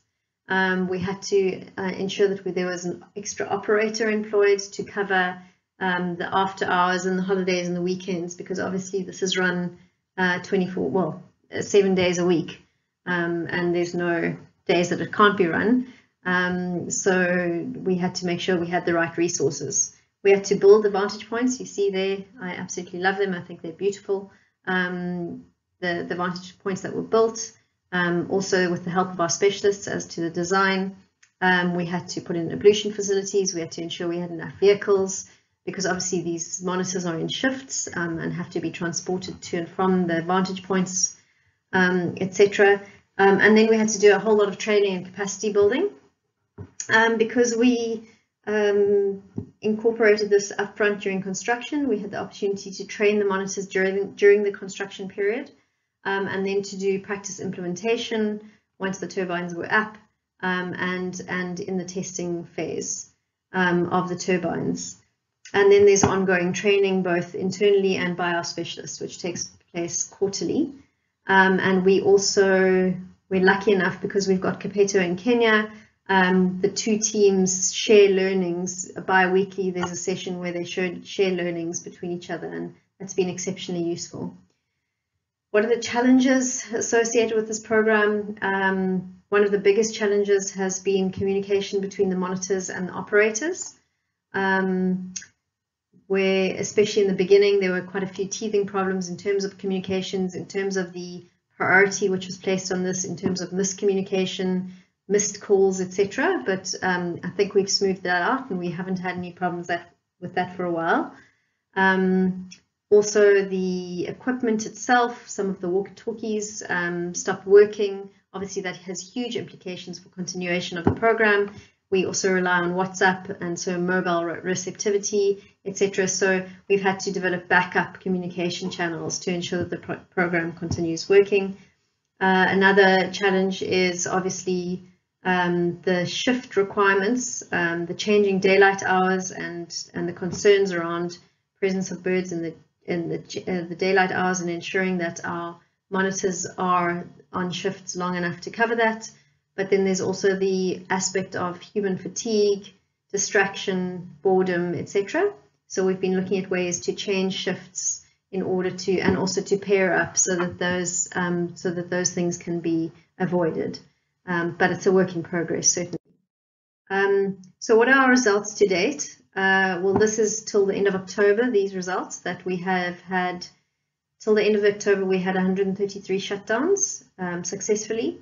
98 of these were for Cape Vulture and 33 for the Black Harrier. And then there was actually one quite early on in the program for a Varose eagle that came in. They're very rare at Excelsior, but this one came in and was it was hunting in the area. So we had a shutdown for that. We're starting to see some really interesting trends arising from our data because we have quite a rigorous data collection and management system. And so some of the things we're starting to see is, for example, which turbines are being shut down the most. So where's the most activity? You'll see in the graph there that turbine 13 is shut down the most. I mean, turbine 9 is shut down the most, followed by turbine 13, and then turbine 1. And then what we've started to notice is most of the shutdowns occur in the afternoon. But obviously, over time, we'll see if these trends stay the same or if they change. Then, unfortunately, so that our program was run highly successfully until the end of October. On the 5th of November, unfortunately, we had a Black Harrier collision. The Black Harrier was found in the morning. The carcass was found in the morning, and it was still warm, which meant that it had happened recently. The immediate emergency procedure was kicked in. So what we do is we committed to, if there's a priority species collision, we see it basically the same as a fatality on site, so a human fatality on site. So we treat it the same. So we had instant communication with our specialists, with our management team, and we then went to a root cause and an incident analysis, which we did with the specialists. So working with Chris van Rooyen and Albert, as well as we've been working closely with Rob Simmons and Odette from Overberg Renosterveld Conservation Trust on monitoring the Black Harriers. We've actually contributed tags and have been working closely with them. So we contacted them immediately, and we did both an internal and an external incident analysis. So what we found was that we looked at, well, what are the root causes of this incident? And one was around the placing of the turbine. So there's actually a the monitor is required to look 360 degrees. So obviously that's caused a challenge. Also, the vantage point is in a dip, so there's a blind spot to some of the turbines. Also, as I'm sure most of you are aware, there's erratic behavior of black harriers in hunting season, and then obviously the factor of potential human fatigue or distraction. And so we looked at all of those factors, and then we examined, okay, well, for each of those factors, what are the potential mitigations that we can put in place? So in the short term, what we did was we have actually, and we've worked with this with our specialists to look at, okay, well, you know, the placement of the vantage point, and we've actually found a better place for that allows for better vision without a blind spot. We've also put 2 monitors on instead of 1 on that particular vantage point, and we have looked at changing shifting so that there's not this potential for boredom and distraction. And then obviously a lot of ongoing training. We also consulted with Rob and Odette about potential medium to longer term mitigations such as blade painting or curtailment, and we are looking internally at the potential for some of those. But in the meantime, we really wanted to ensure that there were measures incorporated into the program to mitigate this happening again. So that's the summary of our program. There's obviously so much more to it, and there's so much more to our conservation measures that add to this that we'd love to talk about, but we'll stick here to shutdown on demand. Essentially, I think that what I'd like to say is despite the failings, which are the actual collisions, we do feel that this is as effective as a mitigation measure as we currently have options for at the moment. We're really, really proud of this program. We're really proud of our teams. Our teams are incredibly passionate about what they do and very dedicated to learning the lessons. So we've really committed to learning from our mistakes and constantly improving the program, and through doing this with input from our specialists, from people who really know this territory and can advise us accordingly. And we're always willing to take those learnings on board. We really do encourage our other IPP, our other development colleagues to consider programs like this, but we're also very cognizant that there are challenges associated with this program. Running a program like this, the first thing that I'd say is, if you're going to do it, you have to do it properly. You have to do the full components of the program. You can't do a kind of sort of half implemented program. It has to be all or nothing. What that then means is quite a costly program to run. The greatest cost is the salary costs. It's obviously not just the full-time salaries, but because you're doing shift work, you have overtime costs, you also have logistical costs, equipment costs, and all of the management time and effort that has to go into that, and all the coordination, etc. I'd say in terms of for future projects, I think my concern, and I think my colleague Rebecca will have touched on this in a previous presentation, in terms of future projects, because this is a costly exercise, the concern is that, you know, with tariffs rapidly decreasing, there's less cash to play with, essentially. So while we could work out a mechanism for running a program like this, the competitiveness of the industry and the decrease in the tariffs means that it's probably going to get more and more challenging for people to adopt and to take on. So I think that that's just a consideration I wanted to raise. And so, yeah, just to say that I think that we acknowledge that this isn't an 100% effective mitigation, but we feel that it is very effective. We have had failures and we've learned from it. And we're really, really proud of this program and really willing to share any information. We're willing to take questions and comments and input. And yeah, as I say, very proud of it. And yeah, welcome any questions and comments from the rest of you. Thank you very much.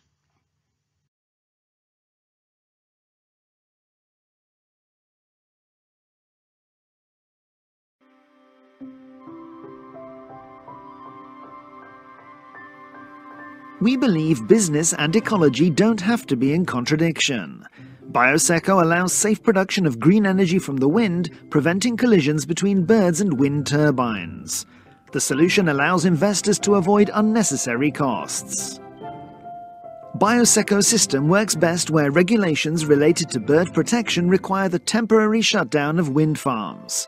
The costs of its implementation are much lower than the possible losses caused by stopping production. And when the turbines run normally, the need for black energy is reduced. Bioseco, in harmony with nature. Hello, my name is Adam Jaworski and I am the CEO of Bioseco. Today I would like to present you the efficient and affordable bird protection for wind farms. We call it Bioseco BPS. I'm really grateful for the opportunity to present our system at Birds and Renewable Energy Forum. Let's start with the genesis. So we all know what are the challenges of wind farm operators regarding bird protection, but let's sum up. The reduction of negative impact to the environment, getting along with the authorities, making sure that there is no black PR, and avoiding risk of financial penalties or extended turbine shutdowns. What could be the solution? The solution lies in technology. At Bioseco, we developed an efficient system that is saving birds and protecting investors. And why we think it's efficient and affordable, I will just show you. The main concept underlying our system is stereo vision. So instead of using one camera, we are using two cameras working in parallel. What is the advantage? Is that we can estimate the distance and classify the size of the bird in real time. That allows us to use throw deterrence, audio deterrence, or turbine stop depending on the distance of the bird to the turbine. And also we are able to say whether it's a large bird or a small bird, and that can also impact the number of turbine stops. The technology was developed for last 5 years, and we keep upgrading this. I would like to share with you the detection efficiency testing for red kite. This is a typical bird that collides in Europe with wingspan of roughly 1.5 meters. 2019, we tested it in Germany in a federal research program, and the results were that 97% of red kites were detected in the range of 200 meters, some 80% in the range of 300 meters, and we registered 7% of false positives. We developed the system, and last year we tested another version at the wind farm of largest Polish wind energy operator, PGE. Using better equipment, we were able to achieve better results. 100% detection efficiency in the range of 400 meters and 80% in the range of up to 500 meters from the turbine, with only 5% false positive rate. Both of those systems are already on the market. We didn't stop, because in some wind farms and in some countries, we are seeing that there is an increasing demand for extended detection efficiency. So we designed, and we are testing right now, BPS long range. The first verification results are showing that we are able to spot red kites in 100% in the range of up to 700 meters, with false positive rate below 5%.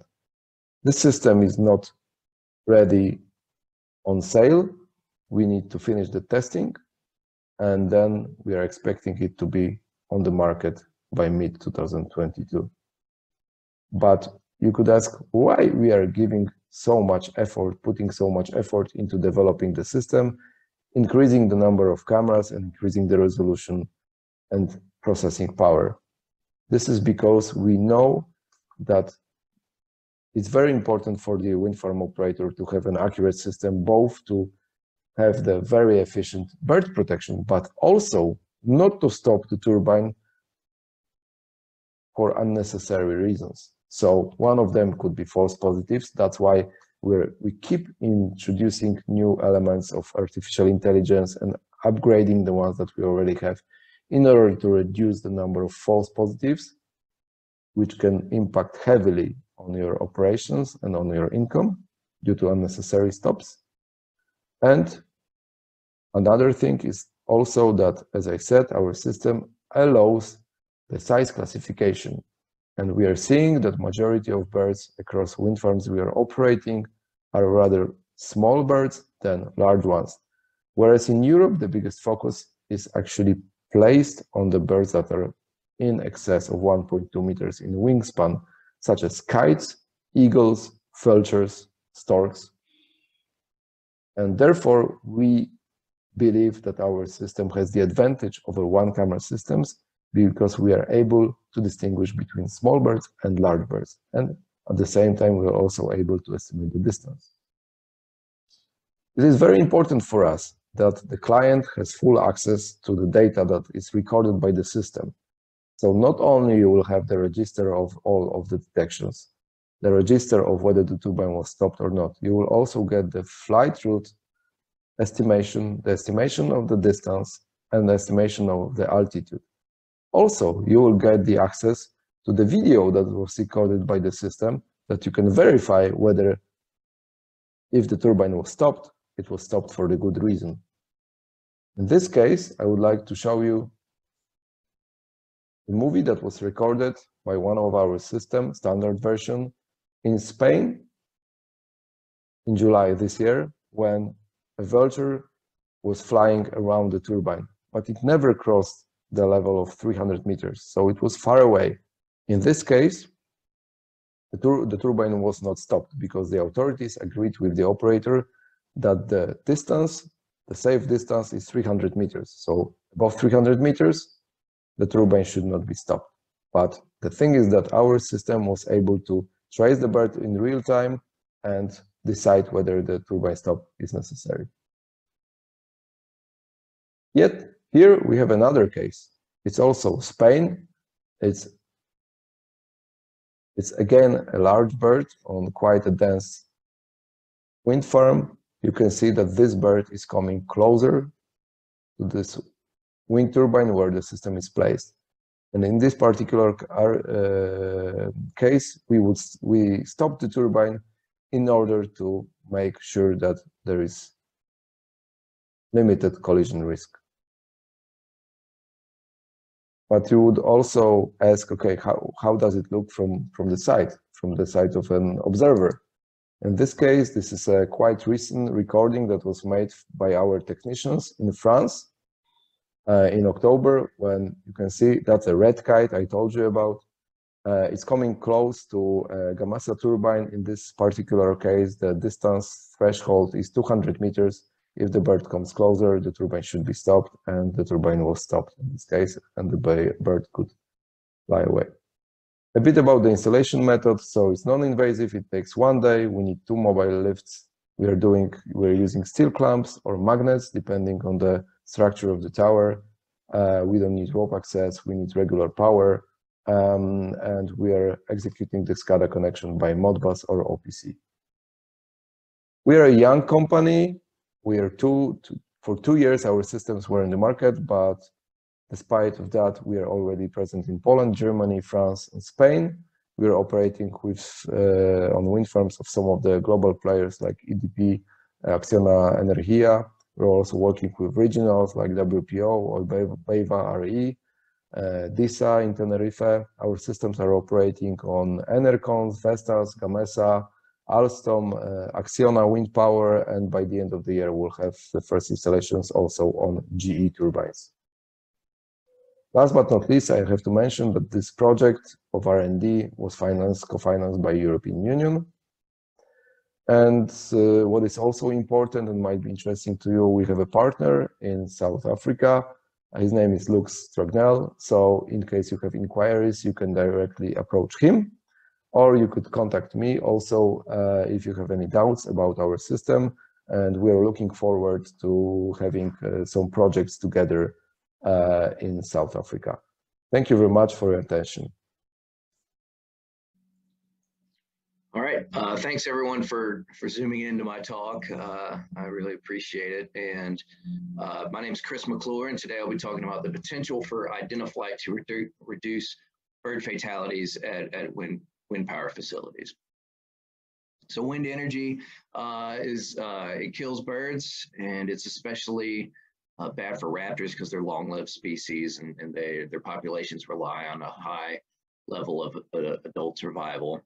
And in the U.S., raptors, or at least bald and golden eagles, are of special concern because they are protected by the Bald and Golden Eagle Protection Act. So wind farms could get in a lot of trouble if they're killing more eagles than they are permitted to be killing.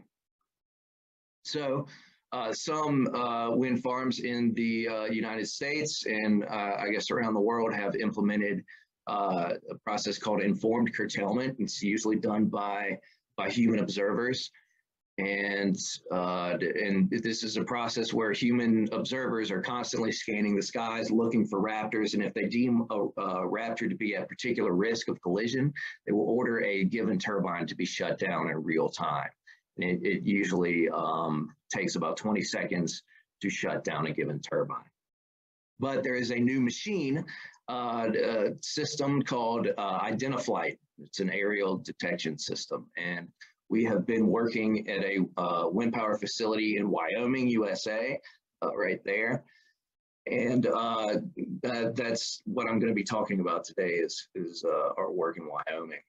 So IdentiFlight is a series of cameras, basically. This is a picture of one IdentiFlight unit.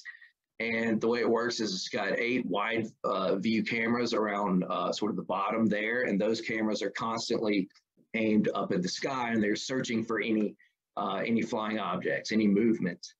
If the unit detects something moving, then it will move its stereo camera. That stereo camera is on a pan and tilt system, and so it can move around and look at any flying objects that happen to be going by. And so because it's a stereo camera, it can judge the distance to the object, and it can judge whether or not, whether it is an eagle. So there's pictures taken by IdentiFlight of bald and golden eagle, whether it is not an eagle. So these are non-eagle. So we were given a grant by the American Wind Wildlife Institute to test the efficacy of humans versus the machines versus IdentiFlight units. And so we pitted them against each other, and we found that during our test, the humans detected 1,224 birds, which I thought was pretty good. But it turns out the machines detected 7,182 birds. This is a big difference, and it shows that the IdentiFlight units are indeed better at seeing and detecting birds than humans are. And so we also tested whether or not they were correctly classifying eagles and non-eagles. So this graph shows the probability of a correct identification if the bird is truly an eagle. And you can see IdentiFlight is much better at recognizing eagles, whereas humans are more likely to mistakenly call an eagle something other than an eagle, like a turkey vulture or a red-tailed hawk. But when the bird is not actually an eagle, IdentiFlight is more likely to mistakenly think that it is, which honestly is fine by me from a conservation standpoint, because IdentiFlight would probably save more eagles because it's more likely to recognize them, and it's probably going to save a few turkey vultures when it screws up and thinks they're eagles. So we published this work in Biological Conservation, and this was sort of a preliminary test to see whether or not the IdentiFlight units were more efficacious than human observers. And so this wind farm that we were working at, it's called Top of the World Wind Power Facility in Wyoming, went all in on IdentiFlight. So here's the location again. They installed lots of IdentiFlight units to cover all of their turbines, all 110 turbines at this facility. And the way that it works is it's got a curtailment algorithm. This is a diagram of the algorithm that they presented. And so the orange square there is the rotor swept zone. It's not square. The orange cylinder there is the rotor swept zone. The middle cylinder, the smallest black one, if a bird ever enters that cylinder, then the turbine is automatically shut down no matter what direction the bird is heading. And if the bird enters the outer cylinder, then shutdown is determined by a time of collision threshold. And that's usually about 10 seconds. So if the unit determines that the bird that it thinks is an eagle will fly into the rotor swept zone within 10 seconds usually, then it will shut down the wind turbine. So as I mentioned, they went all in on IdentiFlight, and so they did that in 2018. And so you can see this is the number of turbines covered by IdentiFlight. So they did it in sort of a staggered fashion. And here, what we're looking at, see that gray line down there at the bottom? That's the number of curtailments up until 2018 when the IdentiFlight was implemented. And you can see there's not that many curtailments being ordered by the humans. The humans were ordering the curtailments at that point. But once IdentiFlight is put in charge of the curtailments, they skyrocket. IdentiFlight began ordering way more curtailments than the humans did. Again, this is because it's detecting more birds, and it's more likely to detect a bird as an eagle than a human would, or to classify it as an eagle anyway. So this gives us a before and an after time period that we can test IdentiFlight's efficacy, and we also have a nearby control site. So here we're looking at a map. The eastern area there is top of the world wind power facility, and so here it's showing the IdentiFlight units. So the wind turbines in top of the world are in orange, and the IdentiFlight units are in black. And you can see that the IdentiFlight units are dispersed throughout the wind farm. And then we have Campbell Hill Wind Power Facility is over to the west. And you can see its wind turbines are in blue, and it never received IdentiFlight unit, and it was never being curtailed. So what we have is a control and a treatment site, and these two sites are roughly 15 kilometers away from each other. So for analysis, we corrected for carcass persistence rates and searcher efficiencies, and we used evidence of absence software, which was created by the U.S. Geological Survey. So the results. So for eagle, the fatality rates of bald and golden eagles together, this shows the rates of the control site during the before period, and it actually went up a bit during the after period of the control site. So here are the results at the treatment site. So this is the site that received IdentiFlight during the before period. It was much more deadly than the control site. But during the after period, it actually dropped. So the two sites basically swapped in their positioning. And this is an 85% difference in the fatality rate. So this what we found was IdentiFlight did indeed drop the fatality rate of bald and golden eagles at this wind power facility. We can also look at this yearly. We don't have to just look at it in before and after terms. And so you'll notice that in terms of yearly fatality rates, the control site was during the before period was always better, or at least less deadly to eagles than the treatment site. And the two sites sort of changed in concert, going from one year to the next. They sort of rose and fell together. So this shows that our treatment site and our control site are fairly comparable in terms of eagle fatalities. But you'll notice that bar in 2018, that gray bar, that is the time period in which IdentiFlight was being implemented. And so that's, we didn't calculate during that time period. But after IdentiFlight was fully implemented, you'll notice that the two sites, even though the treatment site had always been worse in terms of fatalities than the control site, they swapped. And after IdentiFlight was installed, the treatment site became the safer of the two sites. So we published these results in Journal of Applied Ecology, and we've got a lot of feedback. And so we've incorporated that feedback. We've rerun the analyses. We've added new data, and the results are basically the same. The control site and the treatment site basically swap after IdentiFlight was implemented. So we have another paper in review right now. So some considerations that we need to think about in terms of the efficacy of IdentiFlight is, yes, it does seem to lower eco-fatalities, at least at our site, at least at the top of the world in Wyoming. But what is the cost? They won't tell me. I don't know how much the units actually cost. And so that's the question I always get. So I'm going to head that off right now. I don't know how much it costs to install IdentiFlight units, but it's not cheap, I'm told.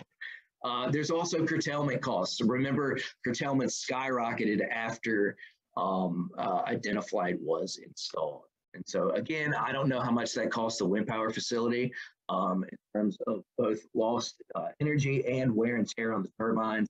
They don't tell me these things. But in terms of efficacy, it does seem to work at top of the world. There are no published estimates of whether or not it works elsewhere, but I'm being told it's being tested at Montana and in California, and at Altamont Pass, also in California. It's also installed in places in Germany and Australia, but I have no idea how well it's working. But there's definitely room for improvement here, especially in terms of the false positive curtailment rates. So IdentiFlight, you can change the identification, the classification of the units, and change the algorithm that it uses. And supposedly it keeps getting better and better. So maybe it's gotten better since we tested it. And you can change the curtailment algorithm, so you can let birds come closer without shutting it down, so you have fewer curtailments if you have a higher risk tolerance for collisions. And that's basically my talk. We worked with a lot of different folks, and I should mention before I wrap up here that IdentiFlight did partially fund some of this study. So take that however you want. Whether you consider that a conflict of interest or not, I guess is up to you. And with that, I appreciate everyone zooming into my talk. Thanks a lot.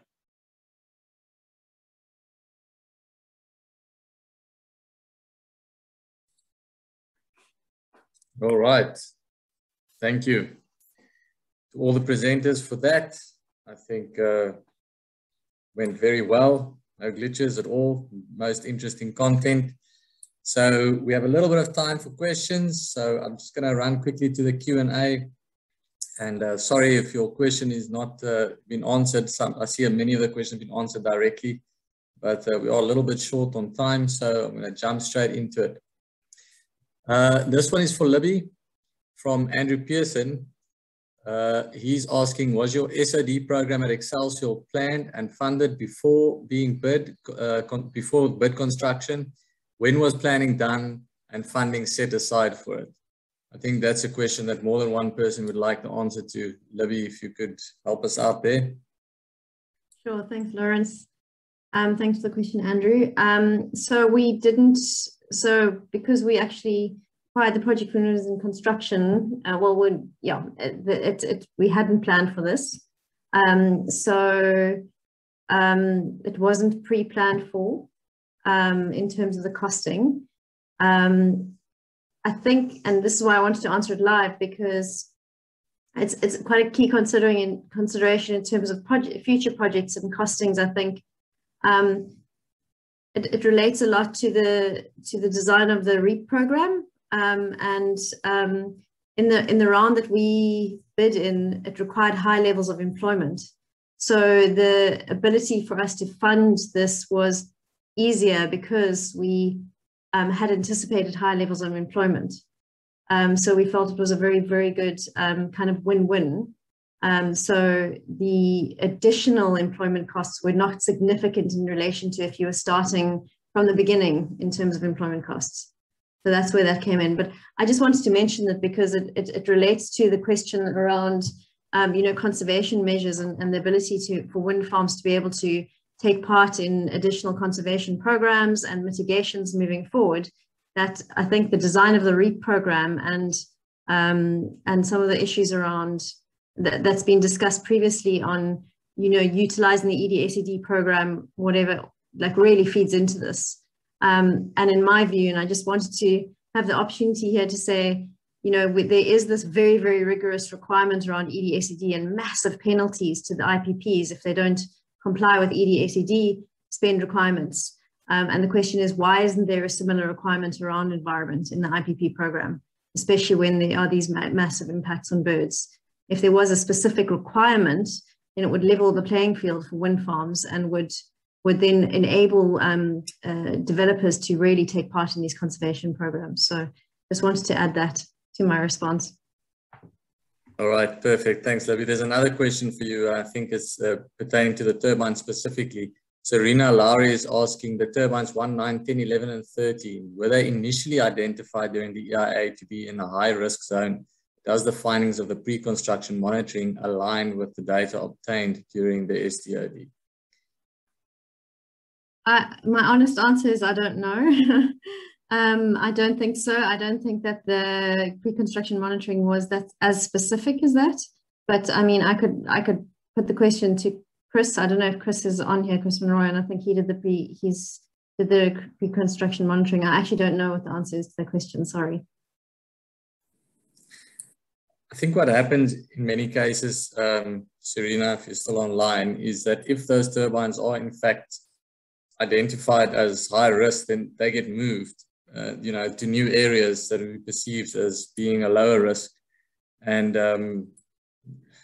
you know, then it's technically hard to say, are they still high risk? But of course, you know, in practice and over a 20-year period, there's a lot that can change. So thanks for that, Libby. We might come back to you in a second. I have another question from Mark Buerta. He is asking just generally about wind turbine technology and if alternatives are being considered. So this question is for Sawia. My understanding is that vertical axis turbines have a much reduced risk of collision and mortality. Many sites seem better suited to vertical axis turbines as opposed to the massive tall structures and can deliver comparable power over similar areas, although at slightly higher densities. Is there anyone from Sawia that can possibly answer this? Rebecca, thank you. Thanks, Lawrence. I'm not going to say I can answer it 100%. It would probably be better aimed at members in either the technical working group. But in my short discussions, I mean, we're always looking at new and innovative technologies out there. Just my understanding in very, very short is that the vertical axis turbines are less efficient than your standard typical 3-blade turbines. Not to say that they are completely, you know, no-go options, just that your typical 3-blade turbine currently at the moment is able to get a greater efficiency and effectiveness outcome than the vertical axis turbines. But again, you know, probably a question we could pose to some of the members in the technical working group just to get a clearer answer on that. And at the end of the day, you're obviously looking for yeah, your best sort of production estimates. So I think if you put them side by side on production estimates, my guess is that your 3-blade turbines are going to be far more higher producing energy-wise. Right, thanks, Rebecca. I actually have limited understanding, but my understanding is the same. The other thing that we shouldn't forget about when talking about higher densities, bearing in mind that when wind energy facilities are retrofitted in future and can produce improved outputs, that we're actually going to sit with a situation of lower densities. But high densities means more connectivity. And if those power lines, again, aren't underground, then it just turns into a web of possible collisions for birds as well, with power lines and also electrocution opportunities. So thank you for answering that tough question. I'm going to jump to a question that has been answered, but I think it will benefit the forum. And it is about shutdown demand, and because we've seen so many presentations about mitigation as well. Libby, I know that you're online. Would you mind answering this question live for us again?